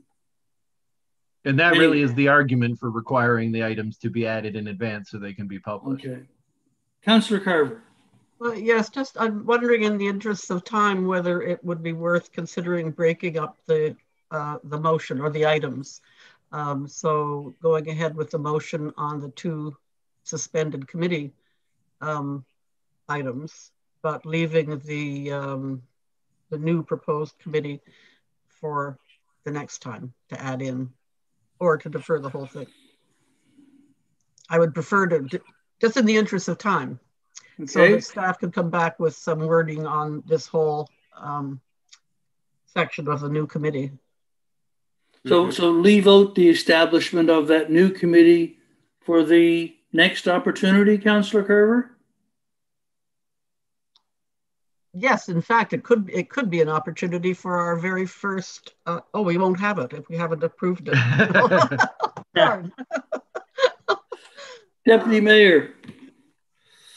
What I wanted to suggest is let's approve this as it is. We can always come and make a change later on, rather than not approve it. So that this approve the whole thing. Yes, and then we can always make an amendment, because I think for my perspective, it's a small thing. We can always, I can always suggest something for an amendment, and we can consider that as a motion at a later date, I guess. Okay. Rather than throw it out. If I could ask a question just for clarity of the minutes. So my understanding is that the motion that's on the floor is to adopt the committee policy with a further amendment to suspend the age-friendly community committee to enable council to evaluate and review its terms of reference. But then there was also some discussion about the inclusion of another section on that proposed all council committee, where we would include the piece about the committee discharges its responsibilities via recommendation to council, et cetera, et cetera. So is that, Deputy Mayor, you were saying, propose as it is. I just want to be sure, are we including that committee discharges its responsibilities piece? As the mover, I understood that. Yeah. Okay. Yeah, technically, I was going to say it's up to the mover whether we are or not, because when she moved it, it was without that addition. So, Penny, do you want to take that piece of language, and is that okay? Yes, that's part of the discharge of the responsibilities is to make a recommendation to council. So what we haven't done is we haven't added a C. So things still have to come through a council referral at this point, and then we can look at the wording of a C subsequent to this passing or at another time. All right. Who seconded your motion, Councillor Carver? Councillor Wilson did. It was Councillor Wilson. There you go. Okay. You've heard the motion again and again and again. And with the notion that there will be a further adjustment to come on a separate motion at a future meeting, all in favor of the motion to approve these two policies as presented and amended? Motion's carried. Thank you, Councillor Carver. And just with respect to the idea that there will be a future motion, that'll have to be raised by a member of council. So, Deputy Mayor, if you want to do that, just make sure to let us know in the when we ask for items for another meeting. So right now we don't have any direction. Sure, I will do that. Okay. Temporary borrowing resolution, CAO. This is the usual routine, I think. This should have been a routine year after year. I don't believe that we did it last year. I was not aware of this, and it came to my knowledge and to Luke's knowledge when we went for another TBR, and then we got into a discussion with Department of Municipal Affairs, and they said we've had a long outstanding short-term loan for which we're actually required to do the TBR renewal every year. So I don't believe we did do it last year. But they didn't mind that, but they said now that we have the chance, we should do it, and we will be required to keep doing it for another 5 years. Luke and I did check on could we put it in through MFC now, but the answer is no. Once you haven't done, you can't do. So we'll be doing this every year for the next 5 years, and that's the note there specifying that the TBR is the motion. So if somebody would like to read out some of the TBR at your discretion, I can scroll down to that, but we'll need to actually say the TBR is the motion. Mayor, I think that's the answer to the question about the fact that we can't avail ourselves of the Municipal Finance Corporation's dirt cheap interest rate at this time. But I'm glad you asked that question, Dylan. That just once again illustrates your diligence. With that, I'm prepared to make a motion if, Mayor, if you'd hear one. Yes, please. Mayor, whereas Section 66 of the Municipal Government Act provides the Council of the Town of Mahone Bay is subject to the approval of the Minister of Municipal Affairs and Housing, may borrow to expend funds for the capital purposes authorized by the statute. Whereas the Council of the Town of Mahone Bay has adopted a capital budget for this fiscal year as required by Section 65 of the Municipal Government Act, and are so authorized to expend funds for capital purposes as identified in that capital budget. And whereas the specific amounts and the descriptions of the projects are contained in Schedule A, which is attached, be it resolved that under the authority of Section 66 of the Municipal Government Act, the Council of the Town of Mahone Bay borrow a sum not to exceed $174,800 for the purpose set out above, subject to the approval of the Minister of Municipal Affairs and Housing, that the sum be borrowed by the issue and sale of debentures by the Council of the Town of Mahone Bay to such an amount as Council deems necessary, and that the issue of the debentures be postponed pursuant to Section 92 of the Municipal Government Act, and a sum or sums not exceeding $174,800 in total be borrowed from time to time from any charter bank or trust company doing business in Nova Scotia, that the sum be borrowed for a period not exceeding 12 months from the date of the approval of the Minister of Municipal Affairs, Housing of this resolution, and that the interest be payable on the borrowing be the rate that is agreed upon, and that the amount to be repaid from the proceeds of the debenture when sold. You didn't miss a step on that one. There you go. I would note that the money that we're borrowing from the bank, detailed in Schedule A, is for street paving, and street and sidewalk work on Edgewater Street, which was done some years ago, but we're still paying for it. And because the loan only lasts for 12 months, we have to do this every year to renew the process. The resolution lasts 12 months, yeah. Yeah. Councillor Wilson. I just wanted to second that motion. You second that motion? Thank you. Moved and seconded. You've heard the motion. All in favor? Motion's carried. Good show. We'll pay for our street paving. Let's go to important item 6.5, recognition of donations during fiscal year 2019-2020. So this is the first time that we're doing this, but our new donations policy prescribes that we will recognize donations in a report to council every year. It came in mid-year, so we're actually doing 18 months at one time here, or two years at one time, making up for that half year.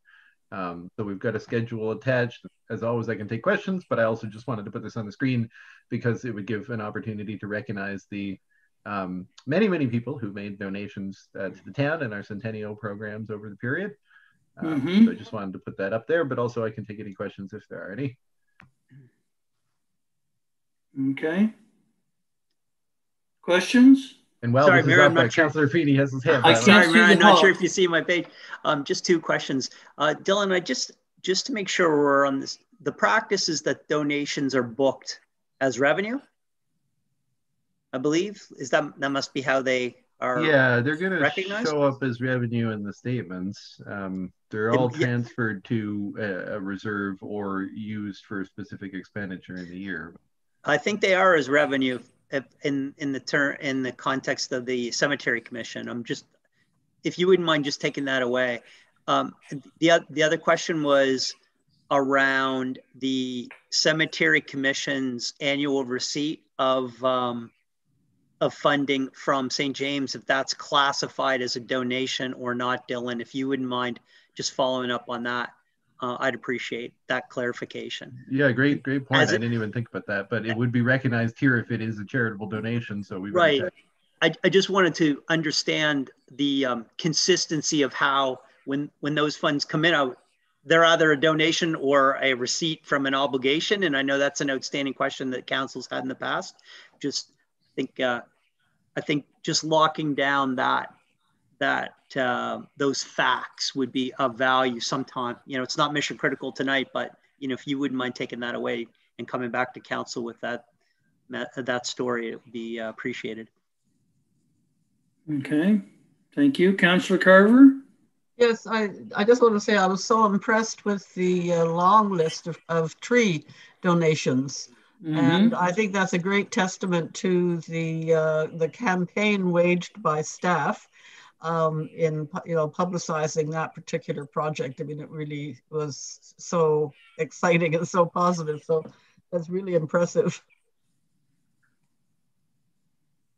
Well deserved, staff. Lots of trees out there waving in the breeze. Councillor Burdick. Yes, it's really wonderful to see that lengthy list of donations and donators. But I'd also like to make a motion to receive this as information. Second that. Okay. Thank you. Moved and seconded.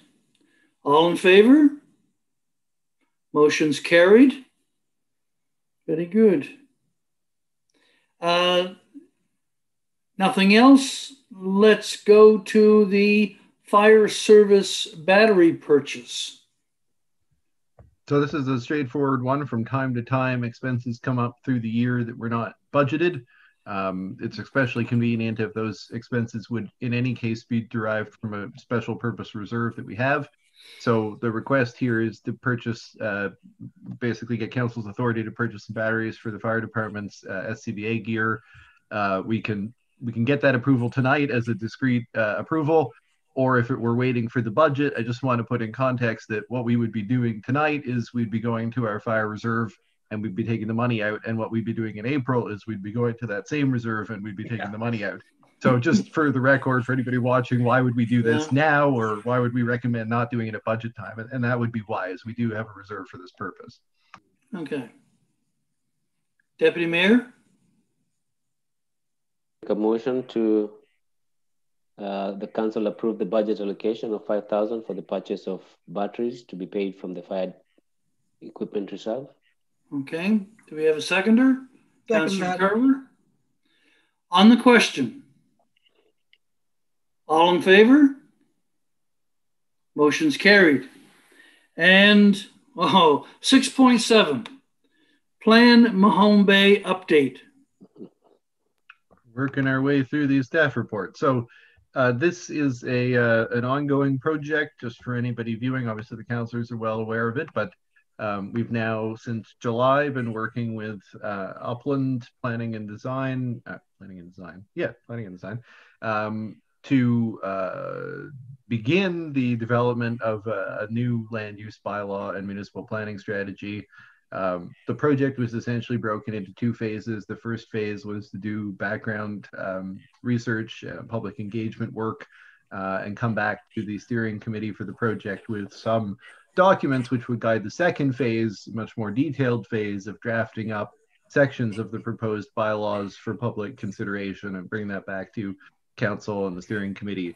So according to the consultant's time frame, they were to complete the initial phase over the fall, and then essentially we'll be beginning the new phase as soon as council can provide go ahead on the basis of the documents presented. So these documents were presented to the steering committee meeting in the fall. There was some feedback received in response to that by Upland. They made a few more changes. They're being presented here, both for council, but also to ensure that there's a public debut, because the steering committee meetings are not public. And so this is an opportunity for any further revision or approval. And I just kind of want to stress that we may need to take the approach of make some changes now or consider some additional changes if there are any, because I know that the council would like to see the next phase of work begin with the project. So I just want to note that, and I can take any questions. Councillor Carver. Yes, thanks. It's a question for the CAO, really, because I had sent in a list of questions and comments, none of which are substantive in any big way, other than I'm still concerned about the term co-housing, and I wondered about using something that referred more to shared housing. But I guess in a larger way, I just want to ask, what should I do with these questions? Some of them are just not typos, but they are errors, spelling errors, and so on. Should I just send this whole list to the Uplands and let them do whatever they want with it, or what do you suggest? Yeah, I mean, my suggestion would be that we can, we can do that, I can do that, or you can do that. But if it's anything like that, where it's a non-substantive change, a correction, typo, I think the rest of the council would probably agree tonight that, those are always kind of welcome corrections. These are living documents. If somebody may catch that, we can make a change. But anything like the co-housing should be discussed with the council, because if it's not just a correction, then Jason won't know whether he's supposed to make the change. Yes, yeah. In my mind, the term co-housing specifically refers to the kind of project that is currently happening in Bridgewater, the Treehouse project, and that shared housing or a shared housing initiatives. I don't have a perfect answer for it, but I'm still concerned about just using only that term, co-housing community. Did I have a better suggestion for that? Shared housing initiatives. I mean, a co-housing is in a way a shared housing initiative, because people are sharing the planning of a co-housing.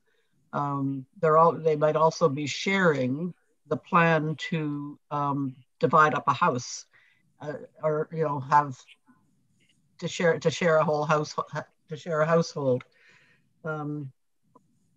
I just find that the term co-housing limits it to one type of shared housing. I'm just putting that out there. Deputy Mayor?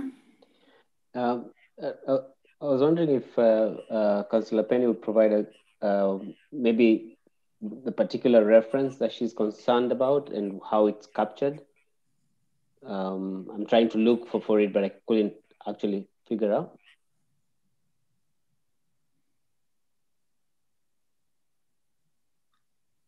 Did you say something, Penny? I did. I was on mute. It's on page 23.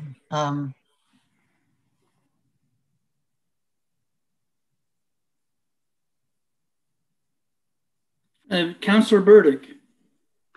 I do agree with Councillor Carver about that. There is a specificity to those terms that it might seem like that is not a big difference, but there is a little bit of a difference there. So I would be agreed with that change about shared housing, and also what if maybe all those smaller changes, if we send them to Uplands, because I have a few too, and then maybe CC the committee at the time, just so we can all be apprised of that, but those would be lesser issues.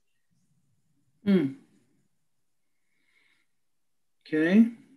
They're referring to comments that were made by the public, so I don't think that they would change these. I think that's why they haven't changed them, because they said things we heard included. And so somebody must have mentioned co-housing by name to them, and then all they're doing here is this is in the thematic analysis section. They're saying things we heard in the community included, and then that was one of them. So sorry, I didn't catch that in the written thing, Penny. I should have caught that when you said page 23 there. But yeah, that's what page 23 is. It's not it's just what they heard. Okay, I'll look at that again. And I'm still not sure what to do with the rest of these. I mean, listening to Councillor Burdick's suggestion of sending more of these suggestions back to Uplands. So you have suggested that sending the typos, that kind of suggestion, but the more substantive ones you did recommend discussing here at council first. Yeah, I thought Councillor Burdick was also talking about kind of the less substantive stuff, but yeah, if there is anything that's more that anyone that you think anyone might differ on, then Jason won't be able to do anything with it. Right. Okay. So it is the idea of allowing more than 4 unrelated inhabitants in a housing unit addressed in the document. Was there something in particular you were looking for, or? Well, because it's a way of maybe this isn't the time to do it, but this may come later on in the process, because having at the moment our land use bylaw essentially says you can't have more than 4 unrelated people in a housing unit. Is that correct? I'm actually not familiar with the reference. I'd have to look into it. Okay, all right. So I may have that wrong. It may be. You may be correct. I just I wouldn't want to be trying to answer on the fly without looking it up. Okay.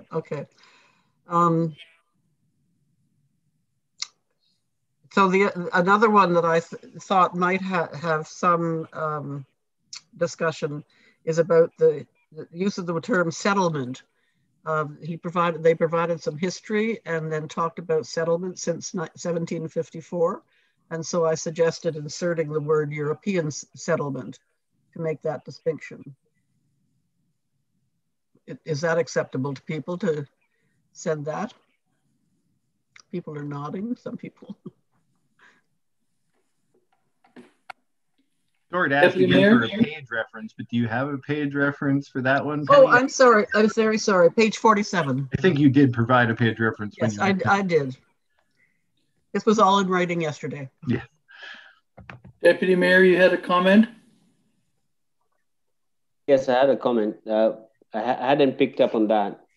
My view would be to even leave it out completely. wondering why it's necessary to mention that. Was this under the, I'm not finding it on, oh, sorry, page 41. Page 47 it was. 47 of the, it's in the. Oh, I'm sorry. Is this particular, sorry, Mayor, Councillor Carver, if you'll indulge me, is this, if I could just ask this question of the CAO, is this document a document of council and is this a town document, or is this the consultant's document that influences the inevitable land use bylaw? Yeah, it's a good question. I mean, these are presented and the consultant takes pains to say that like these are draft documents that are used to guide the bylaw development process. So council is not saying that, you know, we adopt this vision or principles on a go forward basis other than that they guide the municipal planning strategy review process. One thing that's noted in the staff report is that at the end, when council is presented with a draft municipal planning strategy, it does include statement of values and principles in that document, likely to be based on these, but it wouldn't be until the council actually approves that document that something goes forward and is a town document, to your question. So these documents are to guide the process. Council does need to sign off on them in that context so that the developers, that the contractor can continue to work on the process, but they're not planning documents. If, you know, in the MGA assigns a specific weight to the municipal planning strategy and land use bylaw, these are not those documents. These are just draft documents to guide the process. Okay.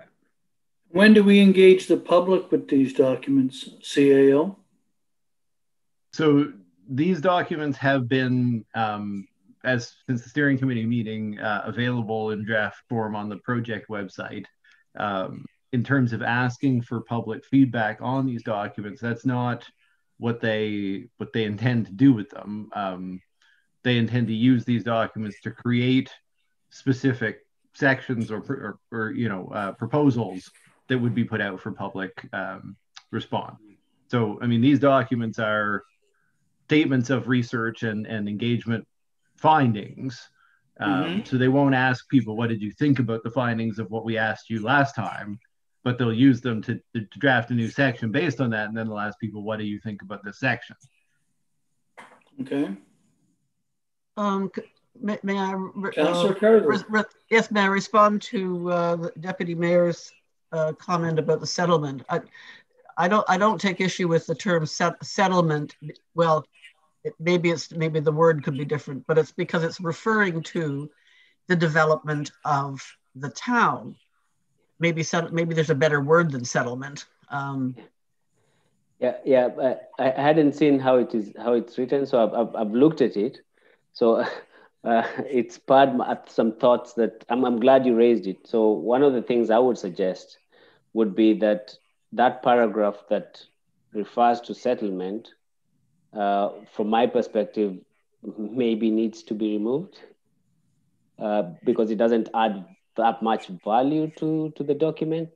It has the potential to bring controversy that you don't necessarily need, if that makes sense. So the section that says the settlement of the area first by French Acadians, followed by German Protestants, up to 1919, my suggestion would be just to remove that.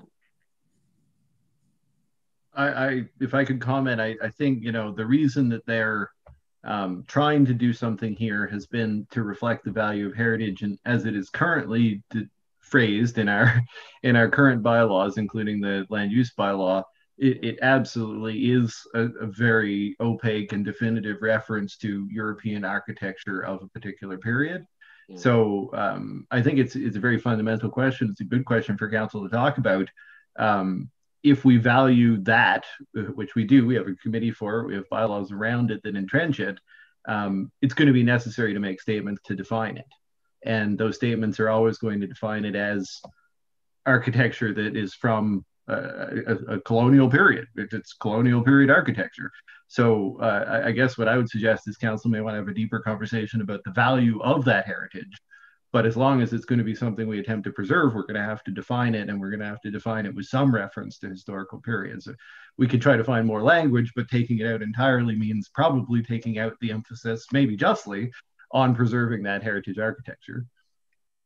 Yeah, that would be an interesting conversation. Al? Yeah, so I think one of my worries is leaving it as is would be an insult to First Nations to a certain extent. Their heritage is also important. If we're giving one heritage import over another, then we're creating a situation that's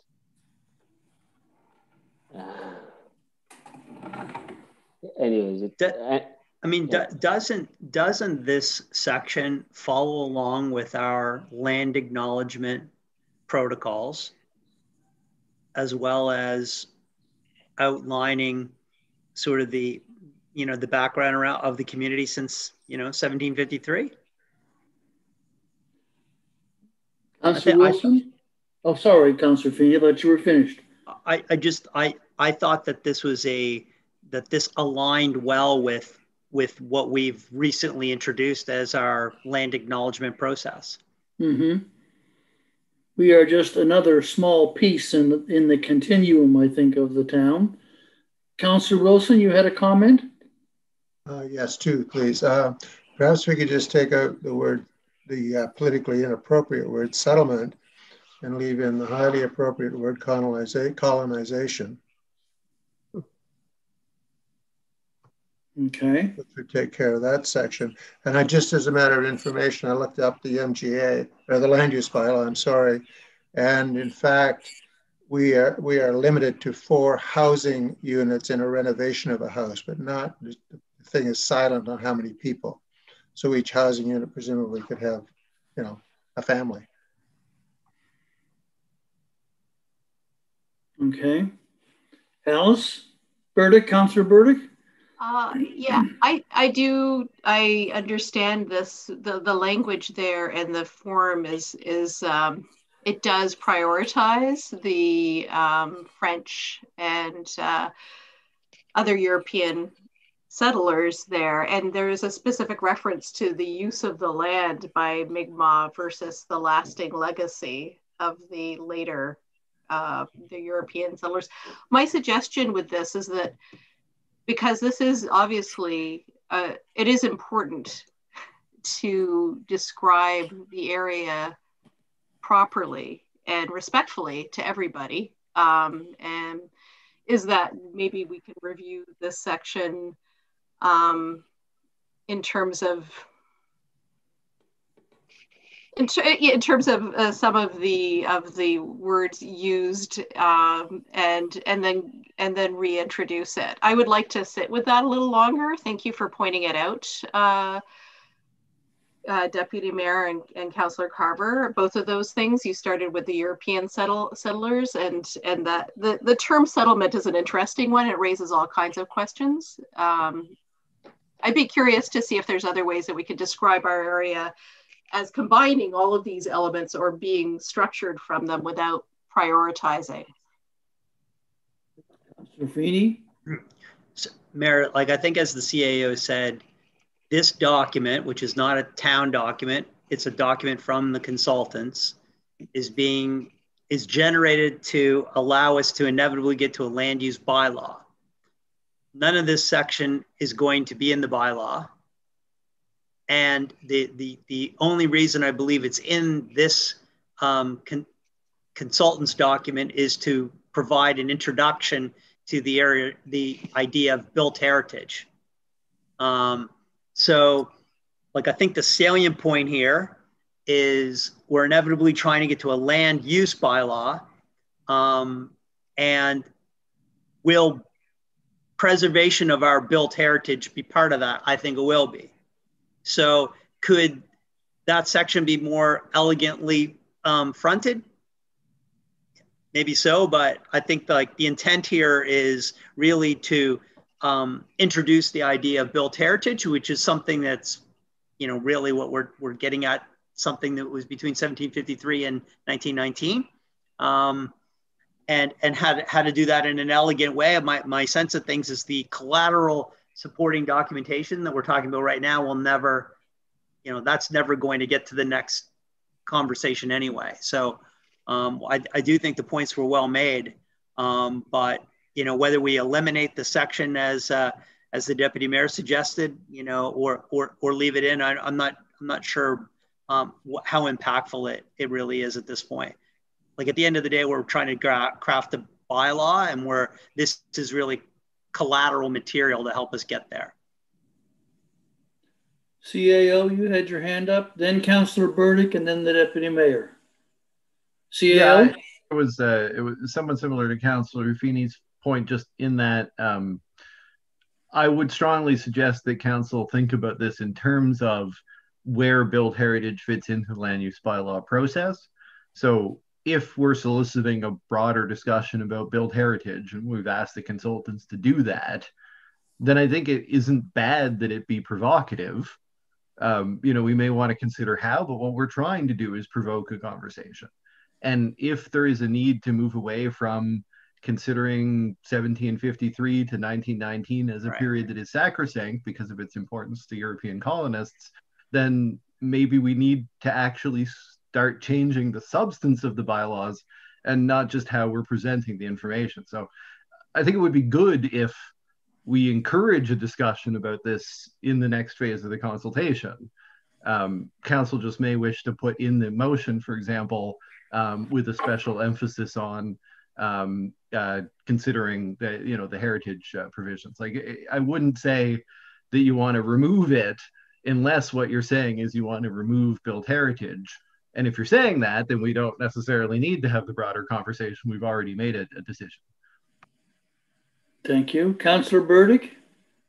I think I do agree that it shouldn't be, this is a guiding document. However, I think maybe there are, what we could do is also make these changes, and because it is a changing document, also do what we were going to do with the other things and send it to Uplands with our suggestions, and CCing each people in there. Or and part of that could also include being much more specific about the built heritage aspect of it in that introduction, because even though that is what follows, it's not, the term settlement there does not describe housing specifically or churches, whatnot. It's implied, but it's not specific. So maybe if that's more specific in there, and then it could just be sent on and then reviewed. Okay, Deputy Mayor? I think I do understand the element that this might not be viewed as a very, I guess, germane document to the entire process, but it's a piece of document, or it's communication that as council will be putting out to the public and basically representing, to a certain extent, our thoughts and feelings about particular issues.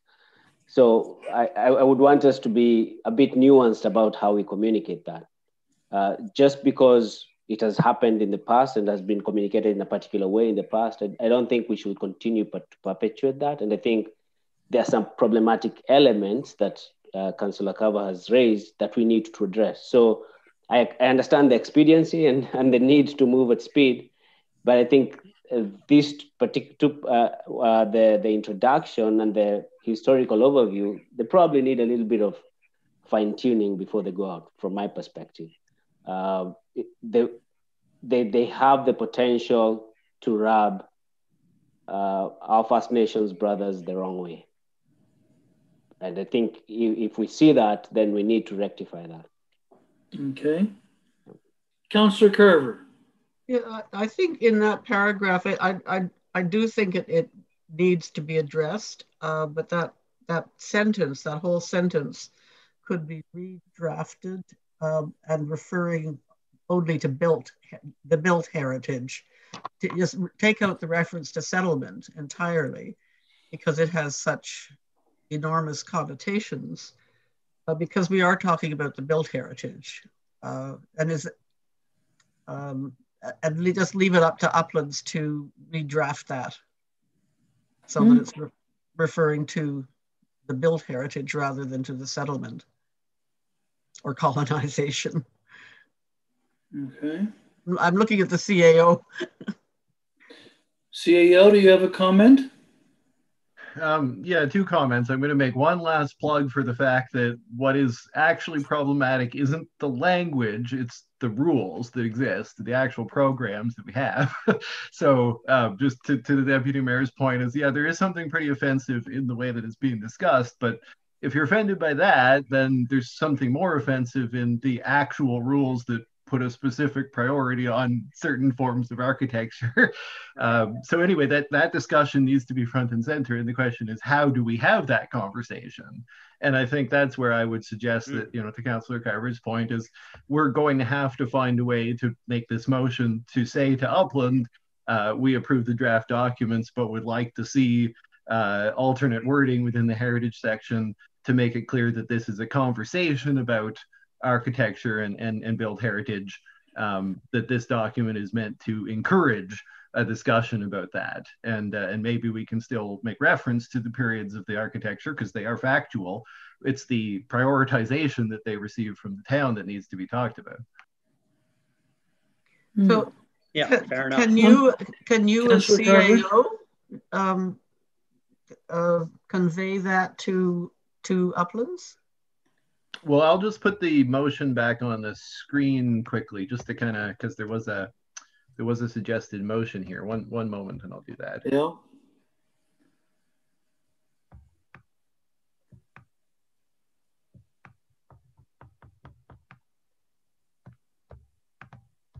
A lot of scrolling. Okay, here we go. Okay, so we're back up to staff report. So the motion that was there was the council set the report, draft background report, what we heard report, and draft statement of principles, vision, and goals for the Mahone Bay, or the planned Mahone Bay process. And I would say you could leave that same wording and say, and that council direct staff to work with Upland Planning and Design to present a revised wording to the introduction to the heritage preservation section, reflective of the need to encourage a respectful conversation around the value of heritage to the planned Mahone Bay process. Something along those lines? Something along those lines. Who made the motion? Or we haven't got a motion yet? Don't have one yet. We don't have a motion yet. No, okay. Just to clarify, sorry, that was a lot. If I may, present a revised wording to the heritage preservation section reflective of the need to express, and I'm not sure about it after that. I would say to encourage a respectful conversation around the subject of heritage in our planned Mahone Bay process. Thank you. Built heritage, right? Built heritage. We say build heritage in the motion. The section title might need some tweaking because the section title is just heritage preservation. And in light of this conversation, it does sound a little concerning. I would just ask the question though about the document, this document, you know, really, like how should I view this particular document relative to say the transportation strategy / plan document that came from CBCL? So that's a good comparison. You know, when we had CBCL do 2 phases of engagement, just like we've done here, the first phase of engagement was generation of concepts and ideas. And then they went out and they presented that report and they said, what do you think about these concepts and ideas? And then we got that report back. And obviously for a lot of people, and this is probably why we're discussing it so much tonight, that first report was seen as, oh, council's already made all these decisions. And that's how many people reacted to it. But it is much like that first thing. It is just floating these concepts and encouraging those conversations. So yeah, it's both. It is exactly that, but it's also seen by many people in a different light once it's out. So I think this was a very worthwhile conversation. Like personally, I don't think that this document is a reflection of council. It's a reflection of the consultant and how skilled the consultant's messaging is, and the deficiencies in the message. Being respectful, I think we all agree that when we got the original CBCL transportation document, there were things that never saw the light of day and got shelved, and we'll never talk about it again, hopefully. But that being said, I mean, I always find that there's a lot of value in Councillor Carver's, edits. She brought up some other things like Princess's Inlet versus Princess Inlet. Like, I mean, there are real issues. So I guess from my perspective, it's like, if we're going to own it, this is going to be a town document, and we need to own it, then like, why are we rushing this through at 9/17? Like, let's do what we always do and take another month to edit it to our heart's content until we're comfortable with it. Or if we're comfortable saying we're only receiving this report from the consultant and that's what it is, it's a consultant's report, then fair enough, I'm prepared to move it along. But personally, I don't think we should go halfway. We either edit this until we're comfortable with every word and every message that it sends, or B, we say, thank you very much, Upland, for your report, and we'll use this report with all of its greatness and some of its flaws to move us forward to the next step. But I don't like the idea of saying we're going to take part of it, but draft part of it. Well said, Councillor Feeney. That's the distinction between accept and adopt. So if you want to get technical, the motion is phrased accept, not adopt, because we're not adopting these as town documents. We're accepting the report that will be used in this process. Fair enough. Councillor Burdick. I'm absolutely in agreement with everything Councillor Feeney just said. It's sort of a strange document in that sense. It's like, if my tendency would be to go in and do a full edit on it, but it is somebody else's thing. So if we are simply accepting it, then we can accept it and then send modifications to them CCing. Deputy Mayor? If I understand this right, isn't accepting it saying that, yes, we accept it, and then they can post it as part of the documents that will be used in this process, right? So basically, in accepting will be adopting it, because in essence, the public will not see a difference between Upland and the town. Upland is representing the town in that process. And it's the difference between proposed for consideration or we've already made our decision. And that's where people didn't see that distinction in our previous process. But I do think that that's just a factor of communication and emphasis and doing a good job with that, because you want to propose things for consideration. I mean, that is an important thing that council wants to be able to do. So you have to find some way to do that and have the public understand that actually they're being consulted, and that's good. Yeah, so from that perspective, I'd agree with Councillor Feeney that let's do a good job and finish with it before we move to accept it. Is there a great rush, CAO, to get this off our desk in short order, or can we take the time to make the kinds of adjustments and changes and edits that Councillors Burdick and Carver and the Deputy Mayor and Councillor Feeney are suggesting? I would say that there is some hurry, but it's imposed by council. So we went out, we hired this company with an expectation that they would complete this process by July. So they were to begin this phase of engagement in January. So where they have not done that, and what they've essentially been waiting on is this acceptance of these documents that would then be used to create discussion in the next phase. They are currently waiting on that. So I can go back to them and kind of ask, but I think that they are required by us to hold at this stage until we ask them to continue. And the longer we wait, the longer we delay the eventual conclusion. If they're counting on the timeline that they've pitched on, we may pay more to have them continue to work into the fall, if that's, but that's our prerogative, if that's what we wish to do.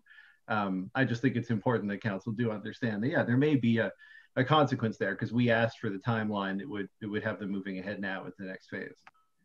When was the last municipal planning strategy land use bylaw created? 2008. Yeah. 2008. 13 years ago. And we're talking about delaying by a month, something that may last for 13 years. I don't know. We're going to try to make it only last 5 this time. It's only supposed to be 5. Exactly. Councillor Carver? Yeah, I thought it was overall a really good document. It gave such a good flavor and sense of the town. I mean, you could really see how much homework they had done. And I love the whole heritage section because the Heritage Committee, Advisory Committee. I would be comfortable with staff taking these concerns and working through them with Uplands. And in addition, as Councillor Burdick suggested, other edits that might have been suggested, because if this is going out, I mean, we have to accept that there may be some imperfections or some spelling errors or whatever, but I'd be happy if the staff worked on this with Uplands and we saw it again. I think you said, Mr. CAO, that you said that it would come back in the end of January, is that right? I don't know if I said that, but I think if we could get some specific direction for rewording, I would really like to get it back in front of council at your next meeting. So yeah, if at all possible, we would only be delaying till your January 28th meeting, if there is a direction to bring back some additional wording. Right. In your answer to me about the written thing that I submitted yesterday, you said approve the documents with amendments which staff could pass on to Uplands. For if we're clear revision. on what we want done, we can approve it with amendments now, or if we're not clear, we could direct staff this meeting to bring back a draft to the next meeting. So I mean, so what I'm hearing is that we would like to hear a real revision of that statement about settlement, and if you could convey that, as well as the smaller, less substantial edits. Is that more or less what we've talked about, or the co-housing one? Yeah, if we're not ready to do, well, I think the co-housing one we've discussed is now, it's the way it's phrased is it says, we heard from the public about co-housing. Oh, yes, right, we did, yeah. Good. But if we did, instead of the motion to accept, if we have tonight, just forget that motion and just say council direct staff to work with Upland to present a rephrased heritage section introduction to council's January 28th meeting. We could certainly do that, and to everybody's point, it's 2 weeks. Be as quick as we can, and hopefully then can get on with the rest of the process with council being satisfied rather than. Well, I'd be prepared to make that motion, what you just said. Okay. What he said. Councillor Burdick? I was going to second that motion. Okay. We have a mover and a seconder on the motion. Mayor, just so I understand the motion. The motion is to accept the report, but there's no acceptance in it anymore. sorry. What are we accepting the report and asking for staff to make modifications to the built heritage section, or are we? The motion that I have now is that council directs staff to work with Upland to present a rephrased heritage introduction section for council's next meeting. That's right. So no acceptance. Back to us at the end of the month. Gotcha. Okay.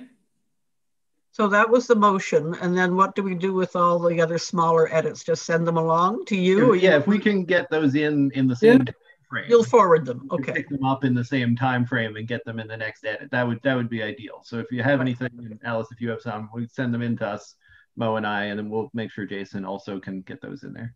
Okay. You've heard the motion. On the question, all in favor, motion's carried. Thank you. Well, let's go to item 7.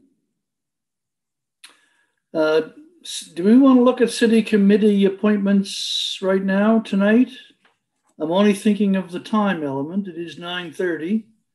And we do have a closed session item on contract negotiations.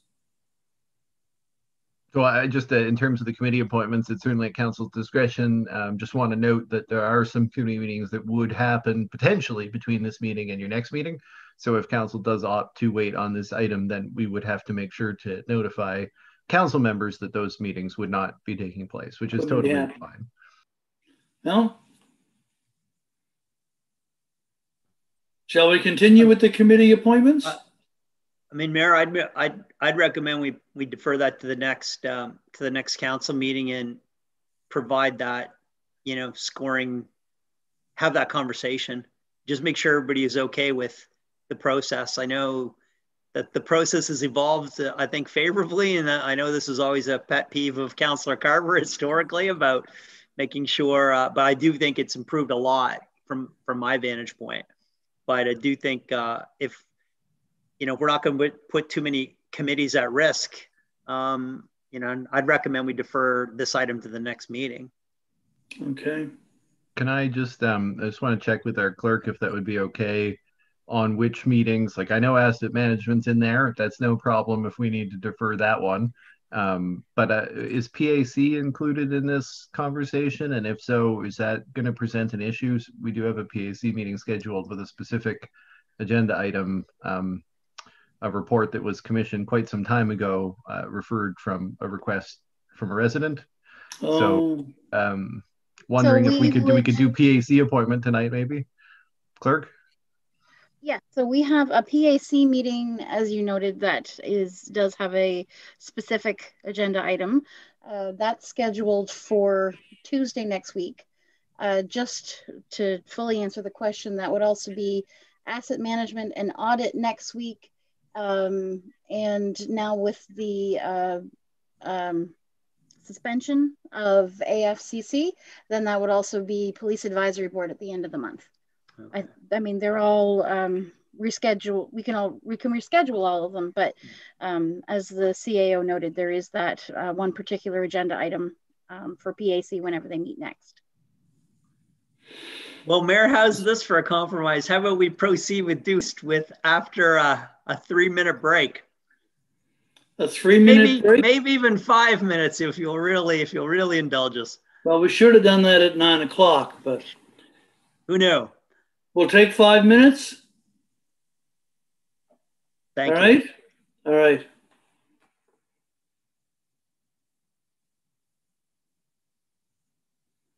Mm-hmm.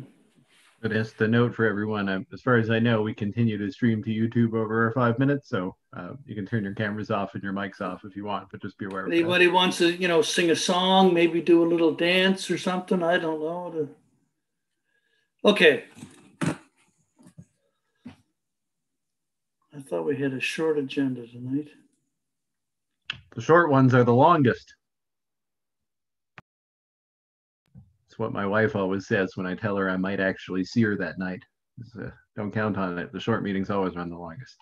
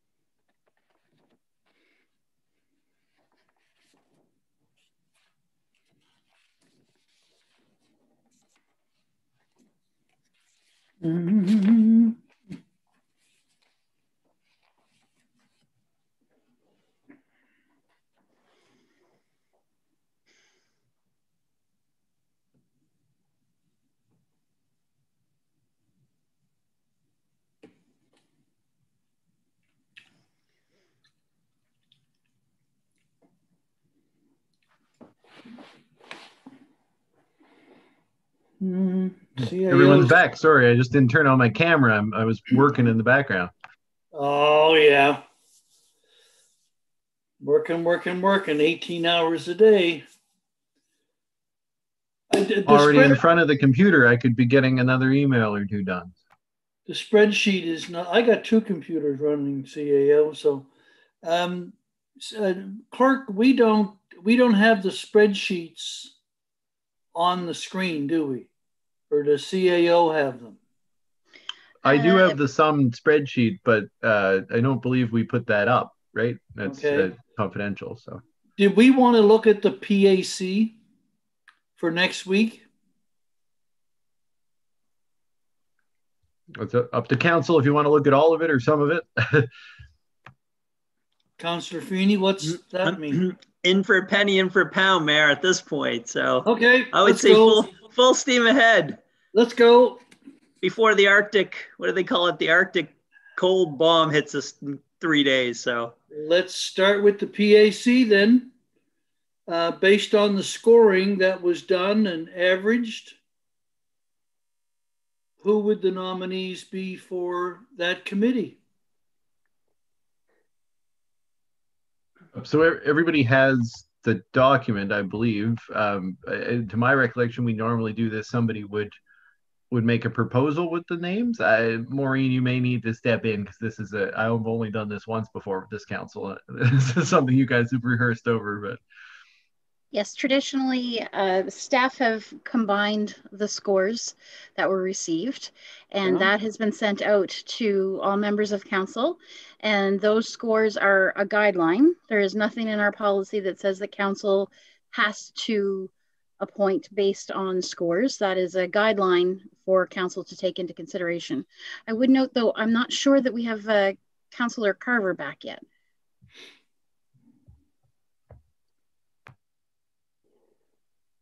There she is. Okay, I think I answered that question. If there was anything else. Okay. Deputy Mayor, I'm sorry, sir. No, that's okay. You folks will not like me for the question I'm about to ask. I've used this sheet before in terms of as a committee member, but I was curious about how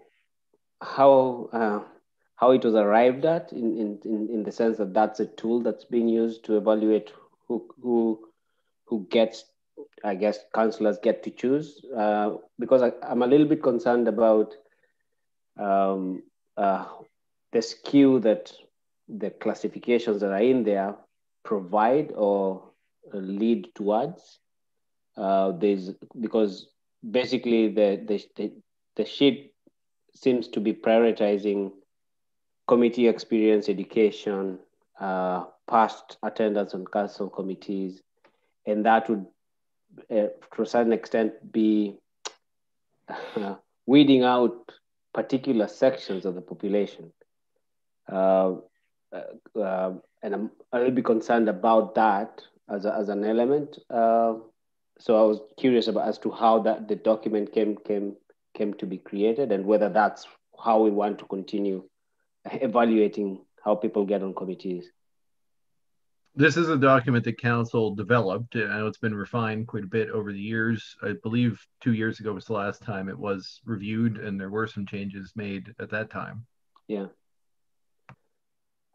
And so my concern is about I get the sense there's a little bit of elitism in it, and I'm not trying to accuse us as being elitist, but that's what would skew. Basically, if I look at how it, I guess, apportions merit, it has to be you have to have a particular education a particular kind of experience, and to have been, if you are on council committees before, then you get more, I guess, preference, which will end up creating, I guess, an elite group of people to a certain extent.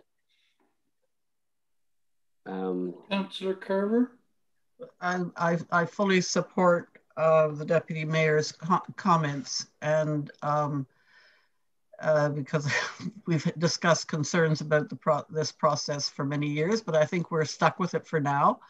And I came tonight prepared to make a motion tonight that we review the process yet again. I mean, give it a really good, thorough scrub this time. But I think we have to use this tool tonight, I believe, if we're going to select committee members. It's. Well, I guess as it was introed by the clerk, I'm just going to remind that you have this. So yes, you have to have it because you do have it. You don't have to. It's actually not even currently required that the scoring be used to make the appointment. So that there's nothing binding there, I guess I should state. So you do have it, and we're stuck with it because it is what we have tonight. But council can consider other factors.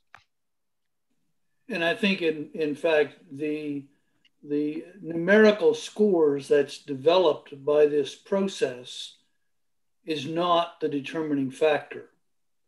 Council, that was what I was trying to say. Council ultimately can say, I know what the numbers say, but for whatever reason, person X, I feel, would be a better member for that committee, and council can agree or disagree. I mean, Mayor, I think it's, quite evident where the limitations are. We had, I recall 4 years ago, we had a chartered accountant apply for the asset management committee for the audit committee and come in last in the scoring.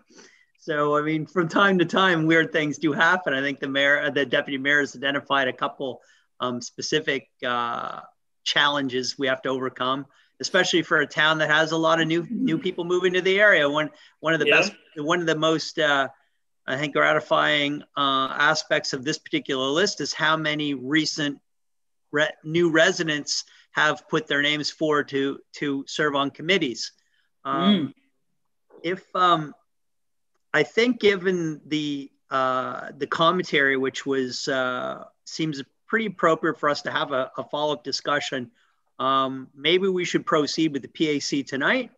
I think there are a couple clear candidates who have been identified on that scoring sheet methodology for all of its wants. And if we were willing to proceed with that item tonight, maybe we can push the other items and have a more fulsome conversation 2 weeks out, as well as maybe, via email, get together with some thoughts about how to proceed for the meeting on the 28th. Okay. Is that an option? Therefore, I would make a motion, Mayor, if you, I'd move that John Biebischheimer and Brian Pulverman be appointed as community members to the PAC. Okay. Clerk, how many citizen appointments are there on PAC?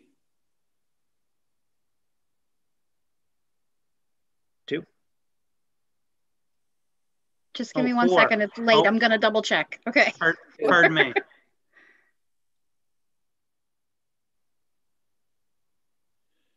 We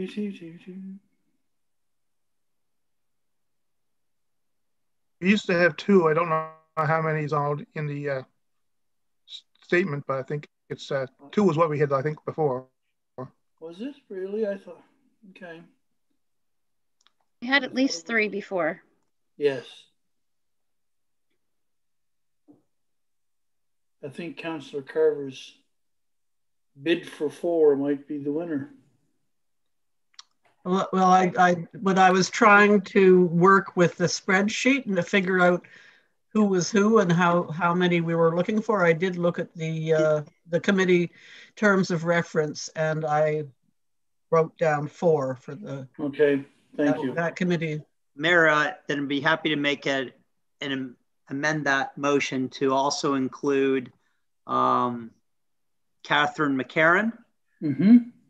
And pardon me, and Bill Lewis as members of the PAC. Okay, so that would be Bill Lewis, Catherine McCarron, John Biebesheimer, and Brian Palferman. Yes. To be appointed to the PAC. I would second that. Wilson? Councillor Wilson seconds it, I think. Deputy Mayor? In light of my mentioning about the elitist element of this, the ranking system that we have, I would propose that at least in one of those positions we consider, I think there was somebody else, Glenn Pasture. I don't know how we handle that. Well, there's a motion on the floor. That motion's been moved and seconded. Yeah. We need to vote on that motion, but we could get an amendment to that motion. I thought there should be a question to the motion. Well, yeah, but before we get to that, you can make an amendment, and the amendment would be that one person X would be replaced by the individual you're suggesting.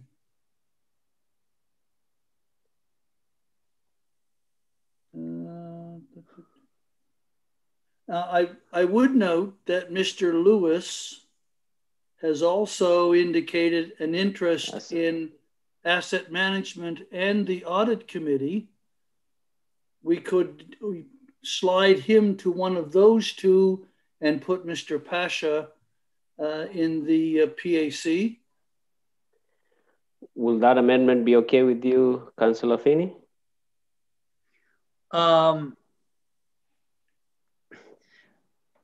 You know, so on my turn, you know, I've had a situation where we've had this.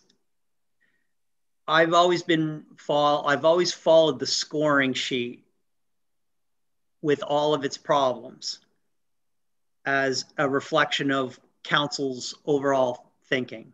Yes. So I'm reticent to introduce any new variable into the decision making other than the scoring sheet. If we decide that the scoring sheet is no longer appropriate, I'm totally okay with deferring the discussion until we establish a different process. But while we have this process, even given its obvious limitations, and I take the deputy mayor's point, personally, I'm reticent to defer from the scoring sheet. Okay. Councillor Carver. I think there is certainly precedent for shifting things a little bit when applicants have a first and second choice, so that some shifting has actually happened in order to fill spots based on the first and second choices. So I certainly support the idea that there's some flexibility. And I also just looked up again the Planning Advisory Committee, and it's up to 4 public members. Okay. Up to 4. Councillor Burdick. Sorry. My understanding is that the rubric is a guide, but it's not the sole deciding factor in determining who's going to be on committees as citizens. I do think it's a good idea to have people who are more who might not fill in other certain blanks in the rubric, but would fill in others that might not be represented there, also mixed in with other folks who are interested. I also just wanted to double check, because it was my understanding that we would be referring to the people, applicants, by the letter rather than their full names, because this is obviously something that everybody can see if they want to. That's a good point. Okay. Good point. Okay. Yeah, the distinction there is when the motion is made, then that's usually when it, so as it happened, the discussion followed the motion, which is, I think, why the names were referenced. But okay, well, we've already used the names. Yeah, and Lewis. Well, we do have a motion on the floor that's been moved and seconded. So just procedurally, where the friendly amendment was rejected, if, as I think you were saying, Mr. Mayor, if Deputy Mayor wants to make an amendment to change out one of the names, that can be voted on first before we would vote on the substance of the main motion. That's right. But there have to be a specific amendment put forward for voting on. I won't be offended if the motion's defeated and we retable a new motion with a different mix that we can find consensus around. And that's another way to do it. Just go to the vote, and then I think that achieves the same goal and objective, while allowing me to stand on the hill of following the rubric with all of its flaws. So if you would indulge me with entertaining that mote, which I'm expecting will be defeated, then we can proceed to the Deputy Mayor's new motion with a different mix that I'm sure will be approved. And if the motion doesn't fail? If the motion doesn't fail, I'll be surprised. But okay, on that, you have the motion moved and seconded. The candidates were A, G, J, and K, or I and K rather, right? All in favor of the original motion? That motion is defeated. We would entertain a new motion for appointments to the PAC committee. I'd like to move that we appoint, now should I say the names or the letters?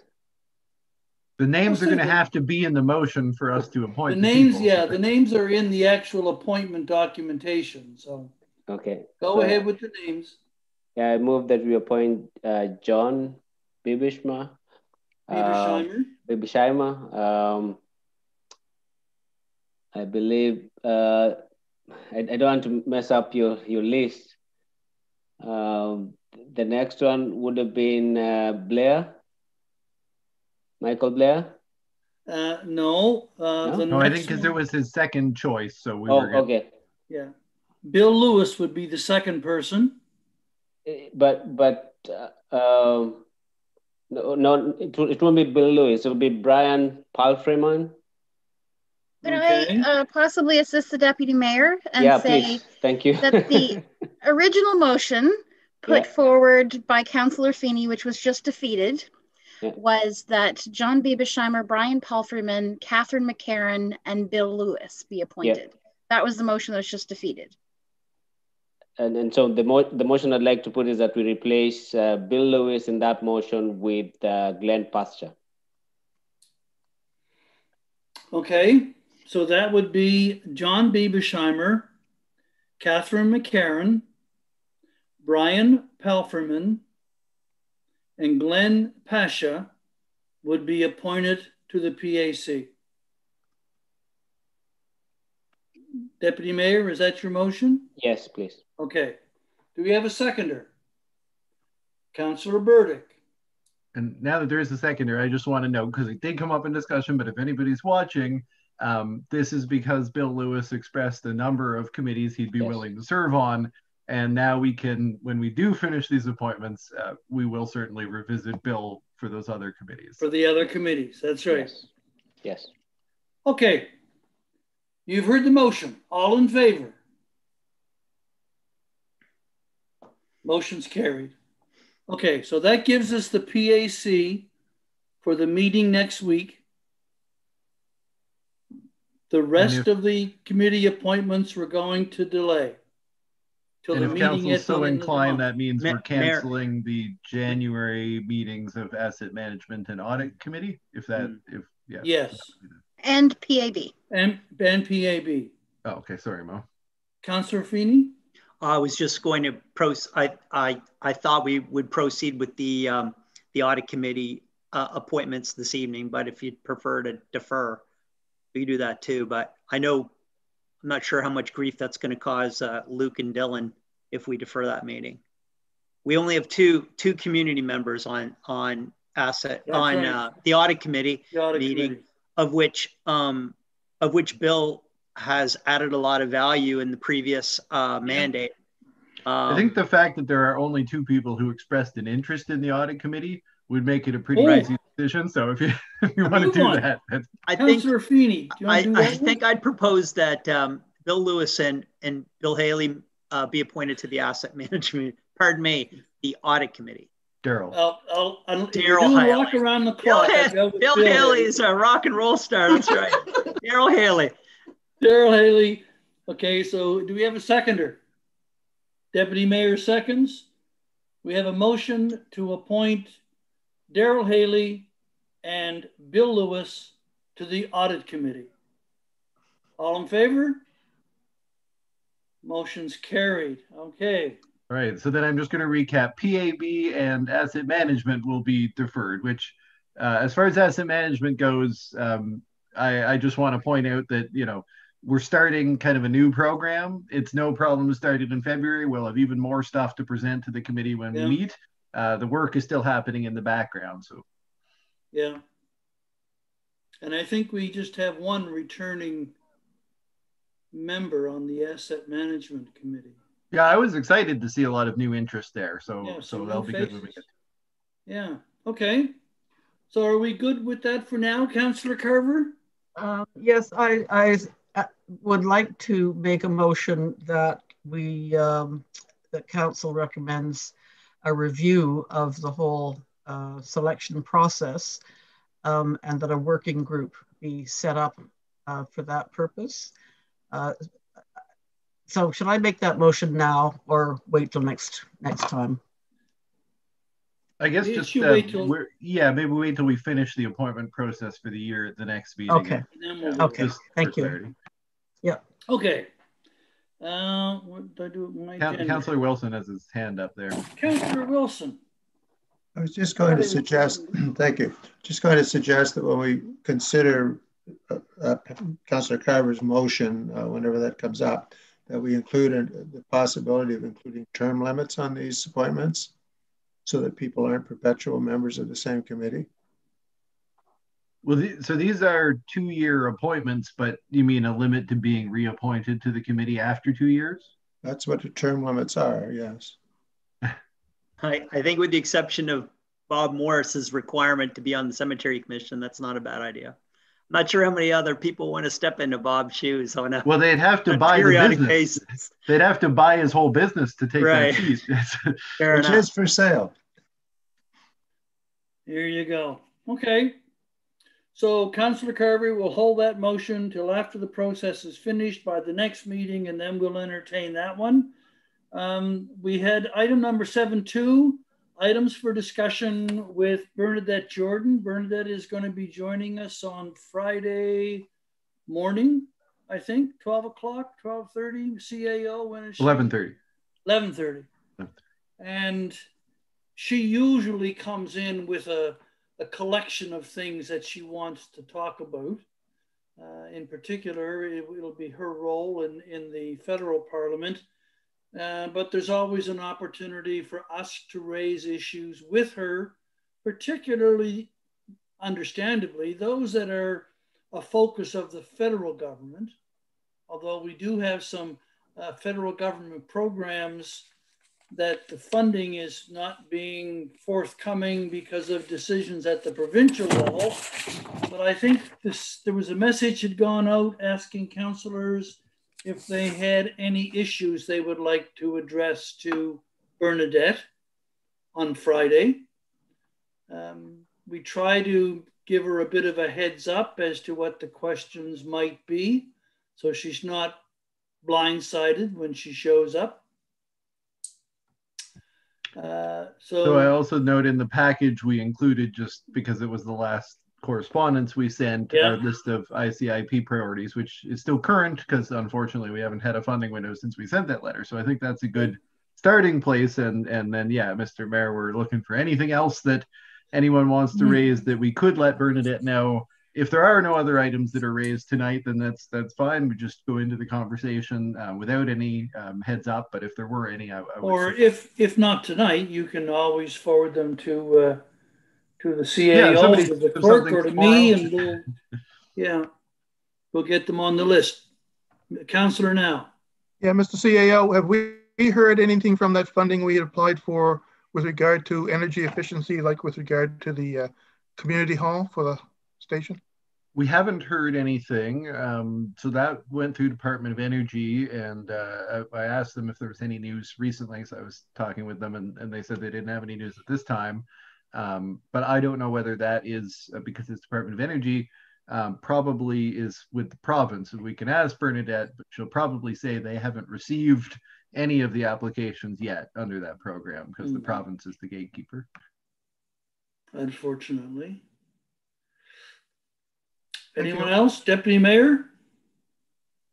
I have a sort of sensitive question that I probably need your guidance and thoughts around it. As I guess our representative with the federal government, and her portfolio having been fisheries and the way that all panned out, it certainly has some links to some work that has come up in conversation here, and some work I'm involved in with the town of Bridgewater around anti-racism. And I sort of wondering to myself how appropriate it might be to ask her, because I haven't seen her with the outcome of what happened with the fisheries. I haven't seen or heard from her her stance around the whole issue and what she thinks would be an appropriate way forward,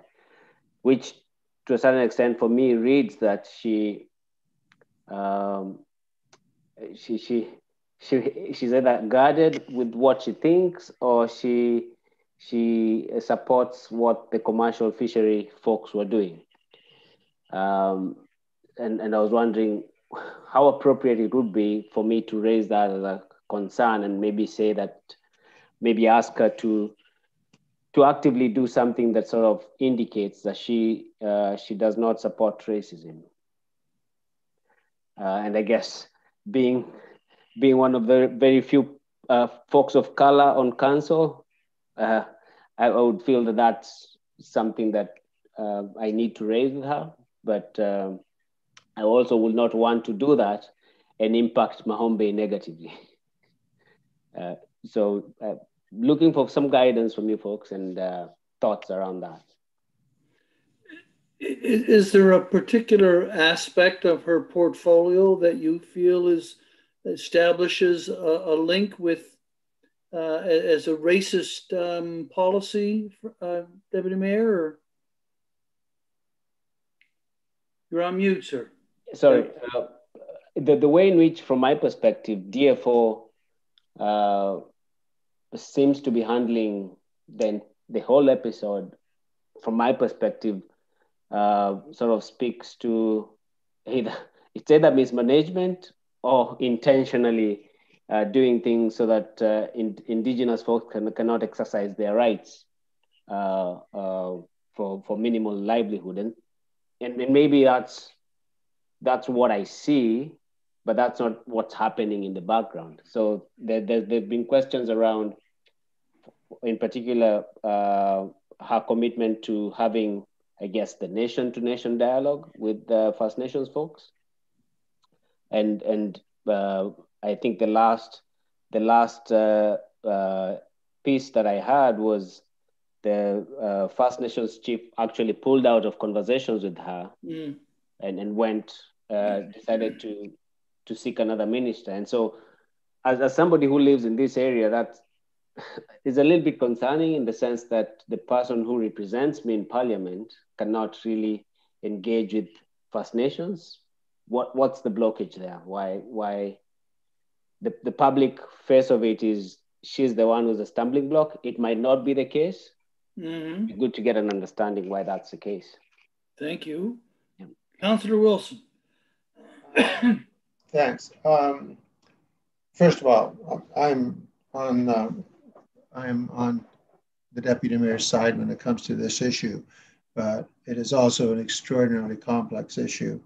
But what I wanted to say was, my sense is that this meeting with the minister is a meeting of official representatives of the town of Mahone Bay with our minister and our MP.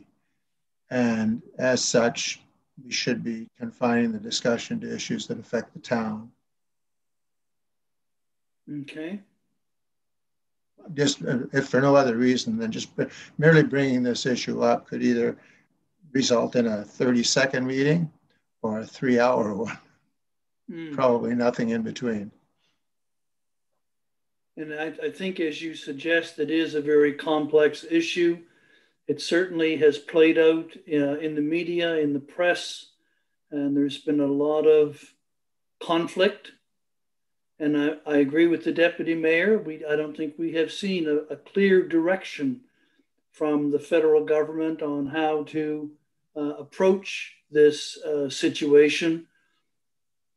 I'm a little uncomfortable that ours is not the forum to discuss that in, other than to let her know that possibly as a councillor, we support the position of the Indigenous community. But to take her to task as a minister of the Crown in looking for her solution, not sure if it's the right venue for that. But Councillor Feeney. I think over the last few years when we've had this really extraordinary opportunity to meet with not only the MP, but as a sitting cabinet member, it's afforded kind of a flow of information that's not necessarily always on the record because it's not a formal public meeting. So, I mean, my sense of things is that the minister is very adept at answering questions that she's able to answer and very adept at not answering questions she doesn't want to answer. She's very skilled. She's very skilled at that. It's unfortunate that she's not here in person because I do believe that, the questions that the deputy mayor asks, I have not a doubt in my mind that in a quiet moment, there'd be a more, fulsome answer versus on a taped Zoom meeting. I'm assuming, just to clarify on Friday, this is not a public meeting and we won't be streaming the conversation. It's just a conversation between the minister and the council.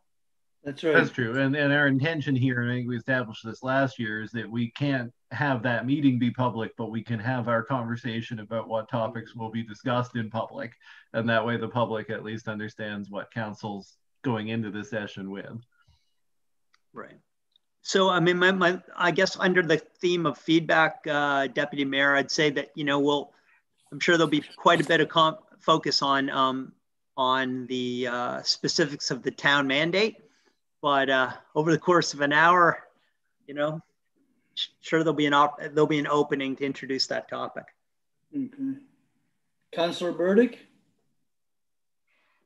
This does seem like a good opportunity to talk about that. It is important. It's actually maybe one of the things that she's known most for recently is her portfolio, and people have opinions about it, and the population here has feelings about it that need to be, it can be clearly stated.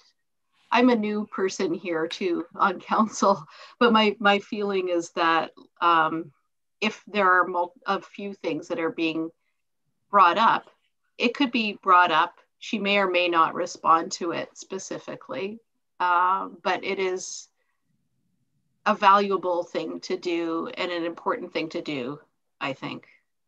Even to make the statement that you said, Mayor, which is a strong statement, actually, and a really good one and an important one, because to say that we support, as a town council, Indigenous fishers is that's a big statement to make, and I'd be very proud of us if we did that. And it could be that simple too, but I think that it would be, do you feel, Deputy Mayor,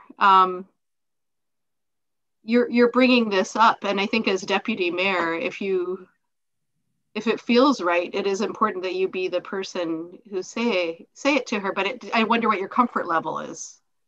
So I can raise it with anyone. I don't have a problem raising it. I think the issue for me is we're a team, and I wouldn't want you to be uncomfortable, me raising a topic that I know is always uncomfortable for everyone. So that's why I wanted to get a gauge of where you folks are at. And for me, it's not about taking her to task. For me, when I think about her and being in a public position, I think there's opportunity for her. I don't know if it's redeem herself or redeem her in the way in which things seem to have fallen. I've met her once or twice, and I don't believe she's a racist, or she doesn't care for indigenous folks.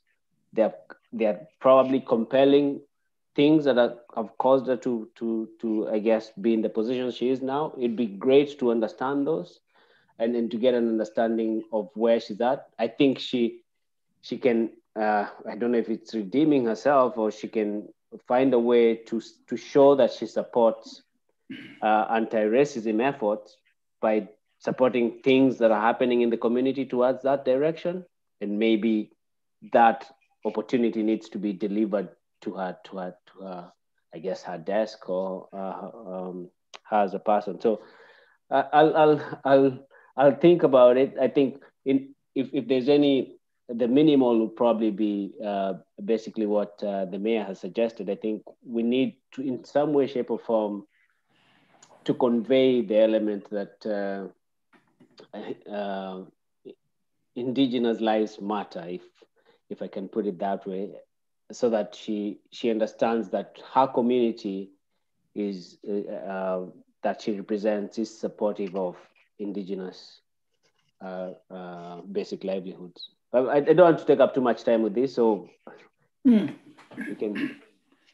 Well, we got a couple days to kind of grow at it, so yeah. Is there anything else that anyone feels would be reasonable to bring up on Friday? Okay. CAO, did you want to add anything? Councilor Burdick has her hand up. I don't know if. Oh. I need to turn off my mute faster. I think I put my hand up sometimes, but you did point out a high contrast background. Yeah, this is too. Yeah. Who knows what's going on behind me right now? It did seem like the straight pipe thing specifically is a good one to follow up on, and it doesn't have to be, it could just be, we received this in June, right? That was in June was when it went out. I think because she also has an association with, like in Bridgewater, with when Stella Bowles, was very successful with her campaign, and then I believe MP sort of also publicized that. It might be a really nice thing for her to also be attached to that here in Mahone Bay, if to help move that along. But anyway, bringing that up for sure. Okay. Mayor, just before we leave the topic, last year we as a council did a quick review of the capital priorities, not the 50 item list, the top 5 list that specifically aligns with our submissions to get federal and provincial government support. And I think that was in some of the commentary in the note about this meeting. So is that just so everyone on council's on the same page on what that priority list is, Dylan, just I assume like that priority, so the water and sewer from Long Hill Road to the end to the Blockhouse town boundary, and that prioritization list. Maybe if you would mind just sending that back out again. I think we did have a motion of council one time to ratify that top 5 hit list. I think if we're going to be in the meeting with the minister, we should ask her for something. And if asking it could be in the sense of here's our list of priorities to make you aware of what they are. And it would be great to be able to put a date next to the day we made the submissions, because there's nothing like a little, moral suasion here. Some of these submissions have been in 18 months already before government. So, but I know that I'm sure in the next budget deliberation, things will change and things will shift in and out. But, I think when Councillor Burdick mentioned straight pipes, I'm pretty sure that is on the list, maybe item 4 or 5. Yeah, the attachment in the council package for this item is essentially pulling from that, but it doesn't list the lower priority ones. It only hits on those top right. items. But yeah, you're right that the upgrade of and replacement of lines around Long Hill and serving the new nursing home development was the top, and then in terms of line replacement or extension, then the straight pipes were the next. And the straight pipes are, relatively small scale projects as well, relative to some of the other ones that are on the books. And last time we pitched as a, let's just combine this and say, well, it may not be exactly the same thing, but we're doing the work at the same time. So let's, and if we get a window, we'll have some guidance around whether to combine, whether to separate. We haven't had a window since we sent this letter in July. Like I'm very comfortable with that list in its current formatting. I think it has a lot of logic. It's just to be fair to all of the new council, we as a group haven't gotten together and reviewed that list. So that list is just a legacy, not necessarily representative of the thinking of this council. But I do think it's a good list. I wouldn't propose making any changes at this point. Okay. Well, if anybody comes up with anything, by all means, send it along and we'll have a list for Friday morning. Okay, we're getting down there. Committee reports. There are 4. I know that the Lunenburg County REMO Guide to Emergency Management for Elected Officials has got a motion attached to it that we should have embraced some time ago. Yeah, they're looking for feedback on or approval of the document. So if anybody has any feedback, that's welcome, but also otherwise the request is for a motion to approve that document to go back to the REMO board as a conveying the approval of all of the councils, which is required before REMO could adopt it. Yeah, and just let me check.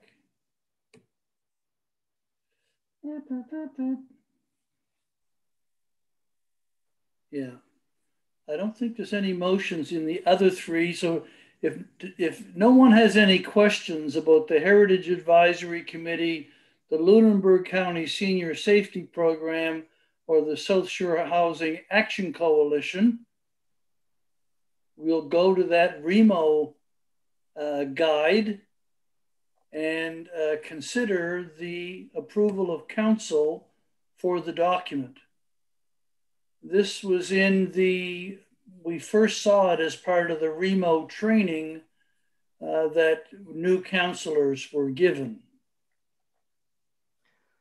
I will so move.